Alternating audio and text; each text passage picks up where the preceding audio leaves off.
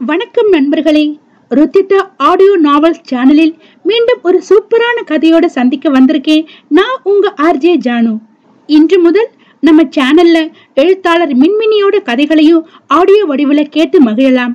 அதோட தொடக்கமா மின்மினி எழுதிய ரெட்டை நிலவு முழு நாவல் நம்ம சேனல்ல. கதையை பத்தி தெரிஞ்சுக்கிறதுக்கு முன்னாடி நீங்க இன்னும் நம்ம சேனலை சப்ஸ்கிரைப் பண்ணல அப்படின்னா மறக்காம சப்ஸ்கிரைப் பண்ணிட்டு பக்கத்துல இருக்கிற பெல் ஐக்கானையும் பிரஸ் பண்ணிடுங்க. அப்பதான் நம்ம சேனல்ல வர ஆடியோ நாவல்ஸ மிஸ் பண்ணாம கேட்க முடியும். நம்ம சேனல்ல தாலாட்டும் காற்றேவா, முத்தம் துப்பும் டிராகன், சிறு காதல் பொழுதில், காதல் காத்தாடி ஆகிய கதைகள் முழு கதைகளா இருக்குது. இன்னும் புயல் காற்றிலும் பிரியாதிரு, உயிரே ஒரு வார்த்தை சொல்லடா, தினம் உனை தொழுதேன் ஆகிய கதைகள் முழு நாவலா வந்துட்டு இருக்குது. சோ மறக்காம கேட்டுட்டு சப்போர்ட் பண்ணுங்க. இந்த கதை அப்படி இருக்கும் இப்படி இருக்கும்னு எந்த பில்டப்பும் தராம உங்க கற்பனையிலேயே விட்டுடுறோம். சோ வித்தவுட் எனி டிலே வாங்க கதைக்குள்ள போகலாம். எழுத்தாளர் மின்மினி அவர்களின் ரெட்டை நிலவு. அத்தியாயம் 1. காதல் என்பது என்ன? வரையறைகளுக்குள் வகுக்க முடியாத ஒன்று. முட்டாள்தனங்களின் முதல் முடிச்சு, மடத்தனங்களின் மூலதனம் அது. புரிந்தவர்களுக்கோ புனிதமானதொரு பொக்கிஷம், புரியாதவர்களுக்கோ பிதற்றலாகி போன புலம்பல். காற்றில் தாவும் கரு வண்டிலும் காதல், காட்டாற்று வெள்ளத்தில் கரைபொருளும் காதல். காதல் காதல் காதல். எத்தனை ஆண்டுகளுக்கு தான் இந்த முட்டாள்தனம்? புரிதல் இன்மையால் பிதற்றல்களும் போராட்டங்களும் வாழ்வின் ஒரு அங்கமாகி போன ஒன்றில் தொலைந்து போனவர்கள் பலர், தொலைய மறுப்பவர்கள் சிலர். ஒரு உணர்வுக்கு பயந்து கட்டுப்பாடுகள் விதித்து அதே சிறையில் நாமும் அகப்பட்டு ஏன் இந்த விபரீதமான கருத்துக்களும் கொள்கைகளும்? அழிவுதான் என்றால் அரைமணி போதுமானது, ஆக்கம் என்றால் ஆண்டாண்டு காலமாகும். மறுப்புகளை தெரிவித்து மனங்களை நோகடிக்காது சுதந்திர பறவையாக காதலில் கட்டுண்டு கட்டளையிட்டு கரையை அடைவோம். கவிதையின் கடைசியில் கருத்தரங்கமே கரகோஷத்தில் நிறைந்துவிட கணீர் என்ற குரலுக்கு சொந்தக்காரியான அமிகாவோ சற்றும் அலட்டி கொள்ளாமல் கீழே இறங்கினாள். பெண்களுக்கு உரித்தான ஒரே நேர்கோட்டில் அடுத்தடுத்த பாதங்களை பதித்து நளினமான நடை அவளிடம் இல்லை. கருங்கூந்தலின் நீளம் இடையை தொட்டிருந்தாலும் சுருள் சுருளாக காற்றில் தவழும் அழகியல் அவளிடம் இல்லை. பார்வையை தனித்து காட்டக்கூடிய கருமை கொண்ட கண்கள் அவளிடம் இல்லை. கலகலவென சினுங்கும் வளையல்களோ கொலுசு முத்துக்களோ அவளிடம் இல்லை. அவ்வளவு ஏன், இள வயது மன்மதன்களை வீழ்த்தும் மாய தூரிகையான துப்பட்டா தோள்களில் அணிந்து கொள்ளும் பழக்கம் அவளிடம் இல்லை. இல்லை இல்லை என்று எதிர்மறையாக பேசிக்கொண்டே சென்றால் அவளுக்கான வர்ணனை தான் என்ன? லட்சணமான தேக முக வடிவமைப்பு என்றாலும் கவனிப்பு என்பது சிறிதும் இன்றி தற்காலிகமாக பொலிவை இழந்திருந்தது. கரங்களில் அந்த மென்மை இன்னமும் தேங்கி இருந்தாலும் அவளின் பிடியினால் வன்மையாக மாறி இருந்தது. ஜீன்ஸுக்கும் ஸ்லீவ்லெஸ் ஷர்ட்டுக்கும் சொந்தக்காரி, மொத்தத்தில் தனிக்காட்டு ராணி. இல்லை இல்லை, அவளின் தனுவிற்கான ராங்கி அவள். மேடையில் இருந்து கீழே இறங்கி வந்த அமிகாவின் கரங்களை ஒவ்வொரு மாணவிகளும் பிடித்து வாழ்த்துக்கள் கூறிட என்று பெற்று கொண்டாள். சுற்று வட்டாரத்தில் பிரபலமான புரட்சியை தனது பேச்சு திறத்தால் திறம்பட நிகழ்த்தும் மேடை பேச்சாளர், சமூக ஆர்வலர் என்றால் இந்த கூட்டம் கூட இல்லாமல் இருக்குமா? அக்கல்லூரியில் புகழ் பெற்றிடவும் மாணவிகளிடையே பிரபலம் என்பதற்கு இந்த ஒரு தகுதி மட்டும் போதாதே ஒரு தலைவனுக்கு? கல்லூரியில் எங்கு சச்சரவுகள் இருப்பினும் அவளின் தலையீடு இருந்தால் நிச்சயமான சரியான முடிவு கிட்டும் என்பது பரப்பப்படாத புகழ். அவளின் நடவடிக்கை மட்டுமல்ல, தேவைக்கு மட்டும் திறக்கும் அவளது அதரங்கள் பேசும் வார்த்தைகளில் அத்தனை ஆணித்தரமான உண்மையும் நியாயமும் இருக்கும் என்பதில் எந்த ஐயப்பாடும் இல்லை. விடுதிக்கு வந்த அமிகா தனது பொருட்களை எடுத்து வைத்துக் கொண்டிருக்க, அமி, நீ இன்னைக்கே கிளம்பி ஆகணுமா என வந்து நின்றாள் லில்லி. ஏன்? நாளைக்கு கிளம்புனா காலேஜ அப்படியே பெயர்த்து எடுத்துக்கொண்டு இமயத்துல வச்சிடுவாங்களா என்று கேலியை கூட கடுமையாக கேட்டவரிடம், நாளைக்கு ஜூனியர்ஸ் நமக்கு ஃபேர்வெல் பார்ட்டி தராங்க, நீயும் கூட இருந்தா சந்தோஷப்படுவாங்க என எடுத்து உரைத்தாள் லில்லி. நோ லில்லி, இந்த late night party farewell party எல்லாம் ஐ எம் நாட் இன்ட்ரெஸ்டட். நான் இப்பவே கிளம்பி ஆகணும் என்ற அமிகா டிராலியை அழுத்தி ஜிப்பினை பூட்டினாள். தரையில் உருண்டு வந்த டிராலிக்கு நிகராக நடந்து வந்த லில்லியிடம், நீ என்னோட ஃப்ரெண்டு தான் லில்லி, அதுக்காக என்ன வீடு வரை வந்து டிராப் பண்ணணும்னு எக்ஸ்பெக்ட் பண்ண மாட்டேன் என மறுத்தாள் அமிகா. இல்ல அமி, உன் கூட வந்தா எனக்கு சாட்டிஸ்பாக்சனா இருக்கும் என்றவள் எவ்வளவு கூறினாலும் நிறுத்த போவதில்லை என்பதால் தடுக்கவும் இல்லை. ஓய் நிமல் என கையை காட்டினாள் அமிகா. புல்லட்டில் சாய்ந்து நின்றவன் லில்லியை அங்கே எதிர்பாராதவனாக வெட்கத்தை பூசிக்கொள்ள, டேய் உன்னோட 6 பிளஷ் ஆகுது, ஐ திங்க் உன்னோட சோல்மேட்டை மீட் பண்ணிருக்கிற என கூறிக்கொண்டே அமிகா பெட்டியை புல்லட்டில் கட்டினாள். நிமலுக்கும் லில்லிக்கும் நடுவே கண்களால் காதல் பரிமாற்றம் நடைபெற்று கொண்டிருக்க, டேங்க் ஃபில் பண்ணிட்டியா என தோள்களை தட்டினாள் அமிகா. பாவி, லவ் கோர்த்து விட்டு கத்திரியால கட் பண்ணி விடுறா என கருவி கொண்டவன், பண்ணிட்டேன் என்றான். சரி லேட் ஆகுது, லில்லிய பத்திரமா ஹாஸ்டல்ல கொண்டு விட்டுடு, உன்னோட பொறுப்பு தான் என கட்டளையிட்ட அமிகா புல்லட்டை கிளப்பிக் கொண்டு நகர, கல்லூரியின் மாணவர்களோடு சேர்த்து மாணவிகளுமே அந்த ஆளுமையை நின்று ரசிப்பில் லயித்தனர். ராகவன் இல்லம். அண்ணி, பாப்பாக்கு எல்லாம் ரெடியா என கையில் தாம்பூல தட்டோடு பரபரப்பாக வந்து நின்ற வாசுகி வினவ, எல்லாம் நேத்து நைட்டே எடுத்து வச்சிட்டேன் வாசு, லேட்டா எழுந்து இப்போ குளிக்க போயிருக்கிறா என்ற நிர்மலா மற்றொரு தாம்பூலத்தை அடுக்கி கொண்டிருந்தார். சரி சரி, தூங்குறதுல ஒண்ணும் தப்பு இல்லையா அண்ணி, பொறுமையாவே குளிச்சுட்டு வரட்டும், நான் ரெடி பண்ணி கூட்டிட்டு வரேன், அது வரைக்கும் மாப்பிள்ளை வீட்டுக்காரங்க கிட்ட ஏதாவது பேச்சு கொடுத்துட்டு இருங்க சரியா என நிர்மலாவை விரட்டி விட்ட வாசுகி அவ்வரையில் கண்களை அலைப்பாய விட்டார்.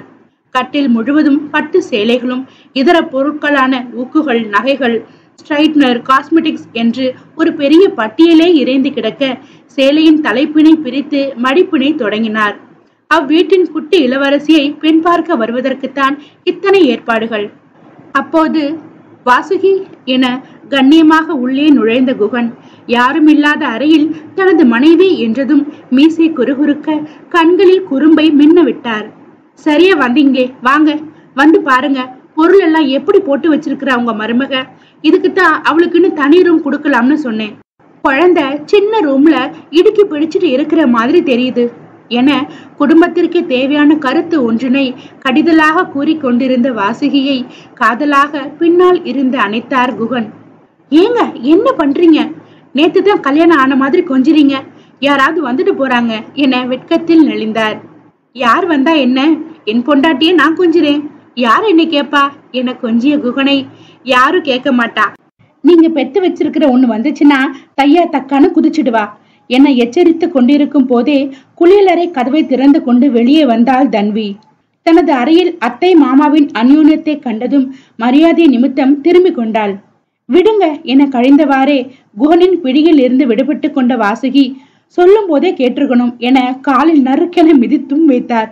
அசடாக சிரித்து கொண்ட குகன், தர்மிமா ரெடியாகி சீக்கிரம் வந்துடு என அசடாய் கூறிவிட்டு மறக்காமல் மனைவியிடம் கண்ணடித்து விட்டும் சென்றார்.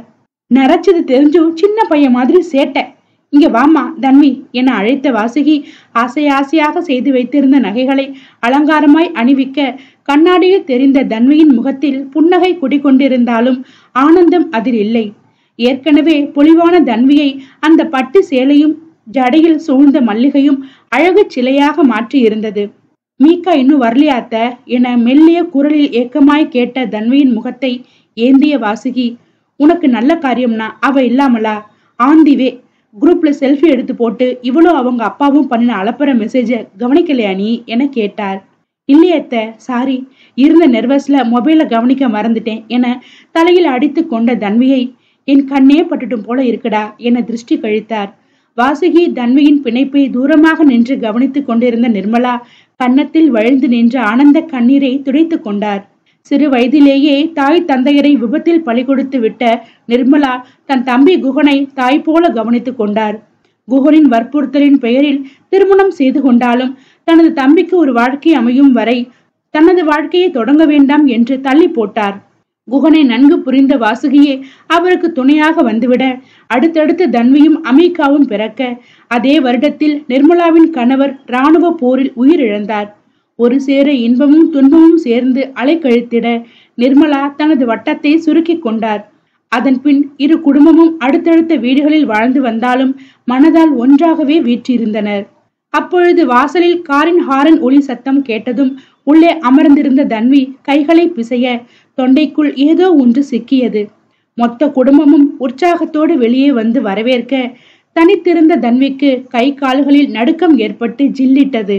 ஏனோ திருமணம் என்று சொல்லி கேட்டாலே படபடக்கிறது மனம்.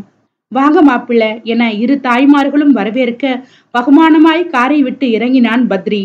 பெண்களை கட்டி இழுக்கும் தோரணையான உருவம் என்றாலும் அவனை தேராக மாற்றி வீதிக்கு பெண் பார்க்க இழுத்தது தன்வியின் காந்த வழிகள் அல்லவா. வீட்டினுள் நுழையும் பொழுதே செருப்பை நேர்த்தியாக கலற்றி விற்ற பத்ரியை பூரிப்புடன் வாசுகி நோக்க அவனுடைய மரியாதையை குகன் மெச்சிக் கொண்டார். ஆனால் பெண் பார்க்கும் படலத்திற்கே இத்தனை பகட்டாய் ஏற்பாடு செய்திருக்க வேண்டாம் என்று நிர்மலாவிற்கு உறுத்தினாலும் வெளியில் காட்டிக்கொள்ளவில்லை. பெரிய வீட்டு சம்பந்தம் என்றால் சற்று முன்னும் பின்னுமாக இருக்கும் என்று எதிர்பார்த்த பெண் வீட்டார்களுக்கு பத்ரி பணிவாக மரியாதையாக நடந்து கொள்வதும் மகனின் விருப்பத்திற்காக என்று வேண்டா வெறுப்பாக அல்லாமல் மனமுவந்து வருகை தந்த மாப்பிள்ளை வீட்டார்களையும் மிகவும் பிடித்து போனது. வாசுகி முன்னின்று மாப்பிள்ளை வீட்டுக்காரர்களை வரவேற்று இனிப்பு வழங்கிட, பொண்ண பார்க்கலாமா என்றார் பத்ரியின் தாயார் பரிமளா. வாசுகி என்று குகன் கண்ணசைக்க தன்வி அழைத்து வரப்பட்டாள். கோவிலில் பார்த்த அதே தெய்வ கடாட்சத்தோடு வீட்டிலும் வலம் வந்த தன்வியை அள்ளி பருக இரு கண்கள் போதவில்லை பத்ரிக்கு. பாருங்க, கூச்சப்படுறான், இவனுக்கு இதெல்லாம் தெரியும்னு எனக்கே இப்போதான் தெரியுது. நாங்களே பேசிட்டு இருக்கிறோம், என் பையனை பிடிச்சிருக்கா பொண்ணுக்கு என பரிமளா விழிக்க அனைவரின் பார்வையும் தன்வியின் மீது பதிந்தது. உங்க இஷ்டம் என்றாள். இது என்ன கெட்ட பழக்கமா இருக்குது தன்விமா? உன்னோட விருப்பத்தை உடைச்சு பேசு. பெரியவங்க முடிவு எடுக்கிறது மட்டுமா கல்யாணம்? உன்னோட அபிப்பிராயம் என்னன்னு சபையில தைரியமா சொல்லு என்று தைரியம் ஊட்ட முயற்சிக்கும் குகன் கண்டிப்பார். எனவே என தற்சமயத்திற்கு மட்டும் தலையாட்டினாள். சரிப்பா, 2 பேருக்கும் பிடிச்சு போச்சு. அங்க ஓரமா போய் நின்னு உங்களுக்குள்ள பேசிக்கோங்க. பெரியவங்க நாங்க, மத்த விஷயம் பேசுறதுக்கு பிரைவசி கொடுங்க என பத்ரியின் தந்தை கூறவும், அவங்களுக்கு பிரைவசி கொடுக்க சொன்னா நமக்கு கேக்குறீங்க என்று குகன் சிரித்தார். இருவருமாக அங்கிருந்து நகர மொத்த கூட்டமும் கேலி செய்வதற்காக சிரிக்க, ஆள விடுங்க சாமி என்பது போல வேகமாக படியேறினான் பத்ரி. உள்ளே அனைத்தும் ஏகபோகமாய் நிகழ்ந்து கொண்டிருக்க முக்கிய நிகழ்வை தவறவிட்ட அமீகா லாவகமாக புல்லட்டை நிறுத்தினாள். அவளின் ஹாரன் சத்தத்தில் வெளியே வந்த வாசுகி, ஏண்டி வந்து சேர்ற நேரமா அது? எப்ப பார்த்தாலும் தனுமா தனுமான்னு ஒட்டிக்கிட்டே திரிவியே, முக்கியமான நேரத்துக்கு கூட இல்லாம ஊரை சுத்திட்டு வந்து நிக்கிற என கணிந்து கொண்டார். யோ மம்மி, ஏன் வந்தது வராதுமா சீரியல் மாமியார் மாதிரி கையாமுயான்னு கத்திட்டு இருக்க? அதான் வந்துட்டேன்ல, பாரு மாப்பிள்ளையும் பொண்ணும் டெரஸ்ல தான் நின்னு பேசுறாங்க என்றவள், ஹாய் தன்வி, ஹலோ ப்ரோ என கரம் அசைத்தாள். இருவரும் அவளை கண்டு முறுவலிக்க, ஏண்டி இப்படி கத்தி ஊரை கூப்பிடுற?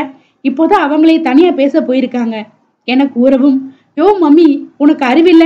இப்படி ஒரு பொம்பளை பிள்ளைய பையன்கிட்ட தனியா பேச விட்டுருக்கே, அபச்சாரம் ஆகாதா? கலாச்சாரத்தை கெடுக்க பாக்குறியே என 4 கால் பாய்ச்சலில் மேலே ஓட சென்றவளை பிடித்து இழுத்து தலையில் ஒரு கொட்டினை வைத்தார் வாசுகி. ஆளையும் ட்ரெஸ்ஸையும் பாரு, முதல்ல ஒரு நல்ல புடவைய கட்டலைனாலும் பொண்ணா லட்சணமா ஒரு சுடிதார போடு. கலாச்சாரம் பத்தி பேச வந்துட்டா, நாய்க்குட்டி மாதிரி கழுத்துல ஒரு டாகை கட்டிக்கிட்டு என அவளின் சோக்கர் நெக்லஸை கலாய்த்து விட உதடு பிதுக்கினாள் அமீகா. பலவாறாக திட்டி ராகம் பாடிக்கொண்டே உள்ளே அழைத்து செல்ல அங்கிருந்த அனைவரையும் எகத்தாளமாக அவள் பார்க்காவிடனும் கன்னங்கள் சுவைத்து கொண்டிருந்த சுவிங்கம் அப்படியாக எடுத்து காட்டியது. உள்ளுக்குள் சென்று ஒரு சுடிதாருக்குள் புகுந்து கொண்ட அமீகா வெளியே ஒரு நாற்காலியில் சாவகாசமாக சரிந்து அமர்ந்தாள். பத்ரியின் அம்மாவின் பார்வை பொம்பளை பிள்ளையா இருக்குதா பாரு என்பது போல தீண்டி செல்ல அப்பார்வையையும் அமீகா கண்டு கொண்டால் இல்லை. திருமணத்திற்கு தேவையான அனைத்தையும் பேசிக் கொண்டிருக்க அமீகா வேடிக்கை பார்த்து கொண்டிருந்தாள். பத்ரியின் வீட்டார், நீங்க பொண்ணுக்கு என்ன வேணா செய்யுங்க, ஆனா பொண்ணு எங்க மருமகளா வேணும் என வரதட்சணையை மதிக்காமல் பேசிக் கொண்டிருக்க அவ்விடத்தில் அமீகாவின் ஆத்திரமான சொற்பொழிவு தேவையற்று போனது. அவளை வைத்துக்கொண்டு பேசும் பொழுது வாசுகிக்கு நெஞ்சமெல்லாம் பதறினாலும் பாதகமின்றி முடிந்ததே என்று நிம்மதி கொண்டார். பேச்சுவார்த்தைகள் முடிந்து அனைவரும் கிளம்ப டாடா பாய் பாய் கூட சொல்லாமல் அறைக்குள் புகுந்து கொண்டாள் அமீகா. பரிமளா தான் வந்ததில் இருந்தே அவளின் மீதிருந்த பார்வையை நகர்த்தாமல் தன்வி இருக்கும் அதே வீட்டில் தான் இவளும் வாழ்கிறாளா என சந்தேகமாக நோக்கினார். அறையில் அமர்ந்து ஃப்ரீ ஃபயர் விளையாடி கொண்டிருந்த அமீகாவை ஆரூரமாய் தன்வி கட்டி கொள்ள, முதல்ல கையை எடுடி என அதிகாரமாக கூறினாள். அந்த வார்த்தையில் தன்வியின் முகம் சுணங்க, ஓ கல்யாண கலை வந்ததும் அழுகிறதுக்கும் பழகிக்கிட்டியா? அந்த நெய்டப்பா அததான் சொல்லி தந்தானா என கேட்டுக்கொண்டிருக்கும் போதே, மாப்பிள்ளைய பார்த்து என்ன பேச்சு பேசுற, மரியாதையா பேசு, தன்விக்கு வரப்போற மாப்பிள்ள அந்த மதிப்பு மனசுல இருக்கட்டும். அப்புறம் இன்னைக்கு பேசின மாதிரி நாளைக்கு அவர் முன்னாடி பேசிடாத என கண்டித்த வாசுகி அறையை சுத்தம் செய்ய, அப்படியா என்பது போல தன்வியை நோக்க, நீ எப்படி வேணாலும் கூப்பிடு என உதட்டை சுழித்தாள் அவள். இந்த ரேடியோவை விட்டு தள்ளு, உன் ரோமியோ என்ன சொன்னா என அமிகா ஆர்வத்தோடு விழிக்க, அதை பத்தி கேட்காத மீகா என சலிப்பூற்றவளாக படுக்கையில் அமர்ந்தாள் தன்வி. வாசுகியின் வெளியேற்றலுக்காக காத்திருந்த அமிகா, அப்படி என்னமா கேட்டான் அந்த நெய்டப்பா என பரபரத்தாள். பான் பாப்பியான்னு கேட்டான், போதுமா என கோபமாக கேட்டுவிட்டு அவள் பாட்டிற்கு படுக்கையில் விழுந்து கொள்ள, வாட் என முகத்தை சுருக்கினாள் அமிகா. பாலியல் பற்றி நம்மளோட பார்வை எப்படி இருக்குது? முன்காலகட்டத்துல இல்லாத அளவுக்கு இன்றைய நாட்கள்ல அதிக பாலியல் நோய்கள் அதிகரிச்சதுக்கான காரணம் என்ன? அதிக மனநல மருத்துவமனைகளும் செயற்கை கருத்தரிப்பு மையமும் உருவானதற்கு காரணம் என்ன? உறவுகள் குறித்தும் பாலியல் குறித்தும் சரியான புரிதல் இல்லை. இது பற்றி விழிப்புணர்வு ஏற்படுத்தவும் வெளிப்படையா பேசவும் தயக்கம் கொள்வது. பாலியல் மற்றும் உடலுறவு பற்றிய பேச்சுகள் உச்சத்திற்கோ இல்லை அடிநிலைக்கோ செல்கிறதே தவிர இயல்பான கோட்டில் பயணிப்பதில்லை. வயதிற்கு மீறிய தகவல்களை தெரிந்து கொள்ளும் ஒரு தலைமுறையினர், வயது வந்த பின்னும் இது குறித்து அறிந்து கொள்ளாத மற்றொரு தலைமுறையினர். உடலுறவு குறித்த பார்வையும் வழிமுறைகளும் பல இருப்பினும் பாலியலில் பல சிக்கல்களும் சீரழியும் சிந்தனைகளும் உருவாகி வருகிறது. தனது பிரச்சனைகளை வெளியில் பகிர்ந்து கொள்வதில் ஒரு பயம், பெற்றோர்கள் ஏற்றுக்கொள்வார்களா என்ற பதட்டம், இப்படியான பல கேள்விகளுக்கு இடையே பல பாலியல் பிரிவுகள் சிக்கி தவித்துக் கொண்டிருக்கிறது. அத்தியாயம் 2. வாட் என்று மிக வேகமாக கேட்ட அமிகாவின் முகபாவங்கள் மாற்றம் பெற மறுநொடியே விழுந்து விழுந்து சிரிக்க துவங்கினாள். இந்த கேள்வியை கேட்டதோ எவ்வளவு தைரியம் அவனுக்கு! வா, இன்னைக்கு 1-2 பாத்திரலாம் என கொதித்து எழுவாள் என்று தன்வி நினைத்திருக்க அவளது சிரிப்பில் பெரிதாய் அதிர்ந்தாள். தன்வி பேருக்கேற்றாற் போல தன்மையானவள், பெண் என்பதற்கான அனைத்து பொருத்தங்களையும் கொண்டவள், பிறருக்கு தீங்கு விளைவிக்காத எண்ணம், அதிர்ந்து பேசினாலே அழுது விடும் ரகம், அமைதியின் மறு உருவம், வெள்ளந்தியான குணம் கொண்டதினாலேயே அடிக்கடி ஆபத்துகளில் சிக்கி அழுது கரைவாள். அப்பொழுது சூப்பர் ஹீரோ போல பாய்ந்து வந்து காத்து வாழ்வில் வசந்தம் வீச செய்வது அமிகா தான். அதனாலேயே சிறு வயதில் இருந்தே தொடரும் அமிகாவின் அட்டூழியங்களை அவ்வீட்டின் சுவர்கள் கூறும். படுக்கையில் சாய்ந்திருந்தவள், மீகா, நான் சீரியஸா பேசுறேன், அவன் என்கிட்ட அப்படித்தான் கேட்டான், எனக்கு ஒரு மாதிரியா போச்சுது, எனக்கு என்னவோ இது சரியா வரும்னு தோணல, அம்மா கிட்ட எப்படி சொல்றதுன்னு தெரியல மீகா என அழுவதற்கு தயாராகும் தன்வியின் பட்டு கன்னங்களில் தட்டினாள் அமிகா. பான்னா பாப்கார்ன் மாதிரியான்னு கேக்குற உங்ககிட்ட போய் அந்த கேள்வியை கேட்டது அவனோட முட்டாள்தனம்தான். நீ என்ன சொல்லியிருப்ப? பெந்த முழிச்சிட்டு நின்று இருப்ப என்ன சிரிக்க? மீகா என்று சினிங்கினாள் தன்வி. தன்வி, பான் அப்படிங்கிறது கொலை குத்த அளவுக்கு தப்பானது ஒண்ணு இல்லையே, கேஷுவலான ஒண்ணு, டேக் இட் ஈஸியா என தொடைகளில் தட்டி சமாதானம் செய்ய முயற்சிக்க, என்ன கருமாந்திரமா வேணா இருந்துட்டு போகட்டும், அதுக்காக ஃபர்ஸ்ட் டைம் மீட் பண்ற பொண்ணு கிட்ட இப்படித்தான் பேசுவாங்களா? என்ன மேனர்ஸ் இதெல்லாம் என்று முகத்தை சுருக்கி கொண்டாள் தன்வி. தன்வி, நீ ஏன் இந்த விஷயத்தை இவ்வளவு காம்ப்ளிகேட் பண்றன்னு தெரியல. கல்யாணம் பண்ணிக்க போற பையன் தானே, லிட்ரலி மேரேஜ் அலையன்ஸுக்கு வர்ற எல்லா பையனுக்கும் பொண்ணுக்கும் பினான்சியலா பிசியோலஜிக்கலா பேசிக்கிற மாதிரி பிசிக்கல் பத்தியும் பேசிக்கிறது தப்பு இல்ல. எனக்கு என்னவோ இந்த கேள்வி தப்பா தெரியல, கேட்ட இடம்தான் தப்பு. ஈவன் பத்ரி கூட அந்த மாதிரி டைப்பா தெரியல. இதெல்லாம் ஃபர்ஸ்ட் டைம் கேட்கறதுனால உனக்கு தான் வித்தியாசமா இருக்குது. ஒரு விஷயத்த நல்லா புரிஞ்சுக்கோ தன்வி, இதுவும் ஹஸ்பண்ட் அண்ட் ஒய்ஃபுக்குள்ள ப்ராப்ளம் கிரியேட் பண்ற ஒண்ணுதான். அதுக்காக பிசிக்கல் ரிலேஷன்ஷிப்பையே அலர்ஜியா பாக்குறது உன்னோட இம்மெச்சூரிட்டியை தான் காட்டுது என அமிகா பேசி கொண்டிருக்க தன்வியின் முகத்தில் இருந்த குழப்ப ரேகைகள் சற்று தனிய துவங்கியது. உடனே, கமான் தன்வி, உன் வீட்டுக்காரர் ஃபேமிலிக்கு அத்தை வகை வகையா ஸ்வீட்ஸ் அண்ட் ஸ்நாக்ஸ் பண்ணி வச்சிருக்காங்க, இதுக்காகவே 6 மணி நேரமா பசியோட வந்து நிக்கிறேன். நீ என்னடானா குழந்தை மாதிரி கொஸ்டின் கேட்டு என் வயிற்றுல குளோரிக் ஆசிட சுரக்க விட்டுட்டு இருக்கிற என வயிற்றை பிடித்து கொண்டே அரற்ற மெலிதாய் புன்னகைத்த தன்வி, ராங்கி, வா சாப்பிடலாம் என கட்டிலை விட்டு இறங்கினாள். ஒரு நிமிஷம் ட்ரெஸ் சேஞ்ச் பண்ணிக்கலாமா என கேட்ட அமிகா, உன் நொத்த பண்ணின வேலையை பாத்தியா? உன்னை நகை கடைக்கும் என்ன துணி கடைக்கும் நேர்ந்து விட்டுட்டு வர்ற காசுல சண்டே ஆட்டுக்கால் பாயா பண்ணிடலான்னு பிளான் பண்ணிடுச்சு. சவா, ஒரே அன்கம்ஃபர்டபுளா இருக்குது என நொந்து கொண்டே டாப்ஸை தலை வழியே கலற்றினாள். ஐயோ என விழிப்புடன் தன்வி திரும்பி கொள்ள, ஏய், என்ன ஆச்சுன்னு இப்படி சீன் போடுற? இங்க இருக்கிறது 2 பேரும் பொண்ணுங்க தான், சோ ரொம்ப அலட்டிக்காத என்றாள் அமிகா. ஷீ மீகா, நீ ஹாஸ்டல் போய் ரொம்ப கெட்டு போயிட்ட என்ற தன்வி கண்களை மூடியிருந்த கைகளை விளக்க, இதுக்கே இப்படி பேசுனா எங்க ஹாஸ்டல் வந்து பாரு, ஒரே ரூம்ல தான் 4 பேருமே ட்ரெஸ் சேஞ்ச் பண்ணுவோம். This is curly things. எல்லாருக்குள்ளேயும் சின்ன சின்னதா டர்ட்டி ஹேபிட்ஸ் இருக்கும், சரியா? இப்ப கூட அந்த கண்ணாடியில நீ பார்த்துட்டு தானே இருக்கிற என்ற அமிகா டாப்ஸை தன்வியின் மேல் எறிந்தாள். தலையில் விழுந்த துணியை ஒதுக்கி விட்டு, நான் ஒன்னும் உன்னை பார்க்கல, என்னத்தான் கண்ணாடியில பாத்துக்கிட்டேன் என உதட்டை சுழித்து கொள்ள, நீ இன்னும் பொய்ய சரியா சொல்லவே அப்டேட் ஆகல என கண்ணம் கிள்ளியவள் ஹாலிற்கு அழைத்து சென்றாள். அடுத்த 2 மணி நேரத்திற்கு அமிகா திட்டு மழைகளை வாங்கி குமிக்க, தன்வியோ பாச மழையில் திணறினாள்.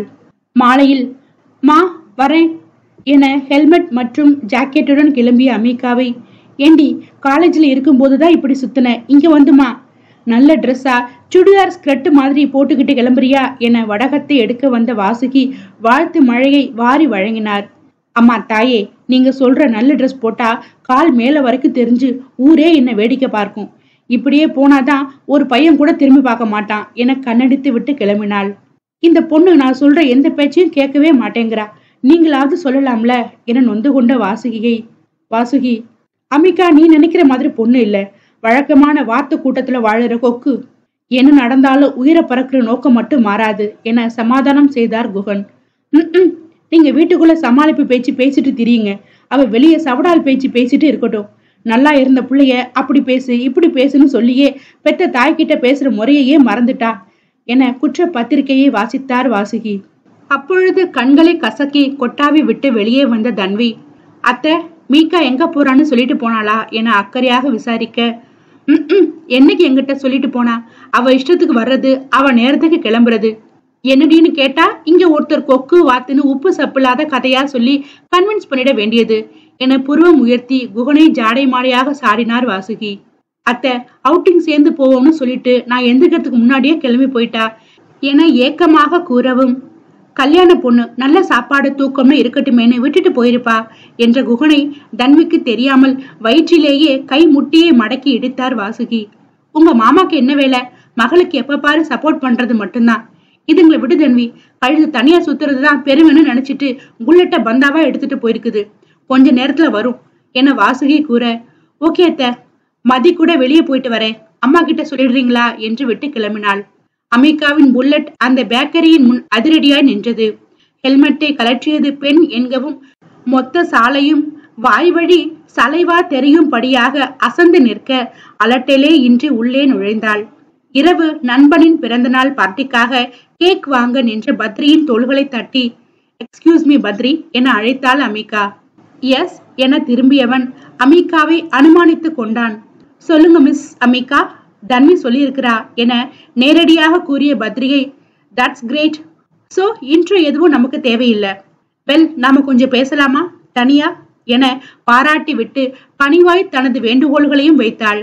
யா என முன்னிருந்த ஐஸ்கிரீம் பார்லரில் ஒரு மேஜையில் அமர்ந்திட, சொல்லுங்க என்றவனின் முகத்தில் எந்த சலனமும் இல்லை என்றாலும் குரலில் அளவுக்கு மீறிய ஆர்வம் தேங்கி இருந்தது.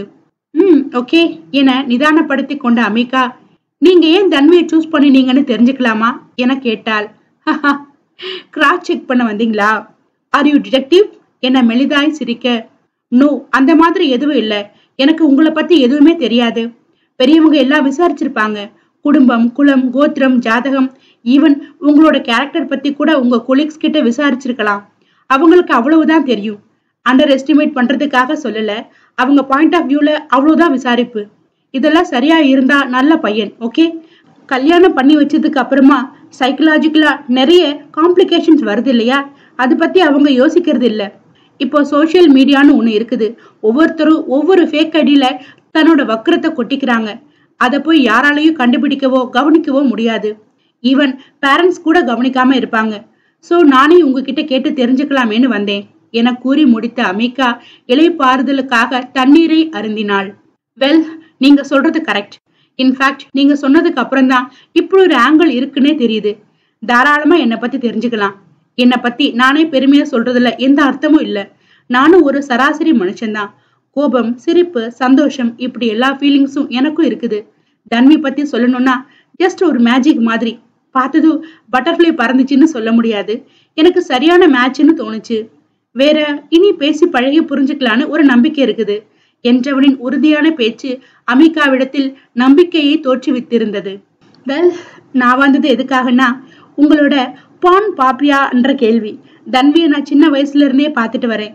என் கூடவே வளர்ந்த பொண்ணு. அத்தையோட பயத்தினால ரொம்ப தூரமா எங்கேயுமே அனுப்புனதில்ல. சோ அவளுக்கு இந்த மாதிரியான திங்கிங் கிடையாது. ஒரு பெரிய கம்பெனியை ரன் பண்ற அளவுக்கு மெச்சூரிட்டி இருக்குதுதான். பட் அந்த விஷயத்துல இன்னும் அவ குழந்தைதான். லைட் ஆஃப் பண்ணினாலே தட்ஸ் ஓவர்னு நினைக்கிற கேட்டகரி. சோ இந்த ஸ்பீட் அவளுக்கு கொஞ்சம் ஓவர் டோஸா இருக்கலாம். நீங்க நல்ல டைப்பா தெரியுறீங்க. இந்த ஒரு சின்ன மிஸ் அண்டர்ஸ்டாண்டிங்னால 2 பேரும் மிஸ் ஆக வேணான்னு சொல்லிட்டு போகலான்னு வந்தேன் என்று அமிகா எழ எத்தனித்தாள். எக்ஸ்கியூஸ் மீ, நான் கொஞ்சம் பேசலாமா என்ற பத்ரியின் குரலில் அமிகா புன்னகையோடு மீண்டும் அதே இடத்தில் அமர்ந்தாள். எனக்கு இந்த விஷயம் புரியல. எங்க 2 பேருக்குள்ள பெர்சனல் உங்களுக்கு எப்படி தெரிய வரலாம்? நீங்க சொல்ற மாதிரியே தன்வி இன்னும் மெச்சூரிட்டி ஆகாமலே இருந்தாலும் அது என்னோட ப்ராப்ளம். அவளை ஹேண்டில் பண்ண போறது நான் தான்.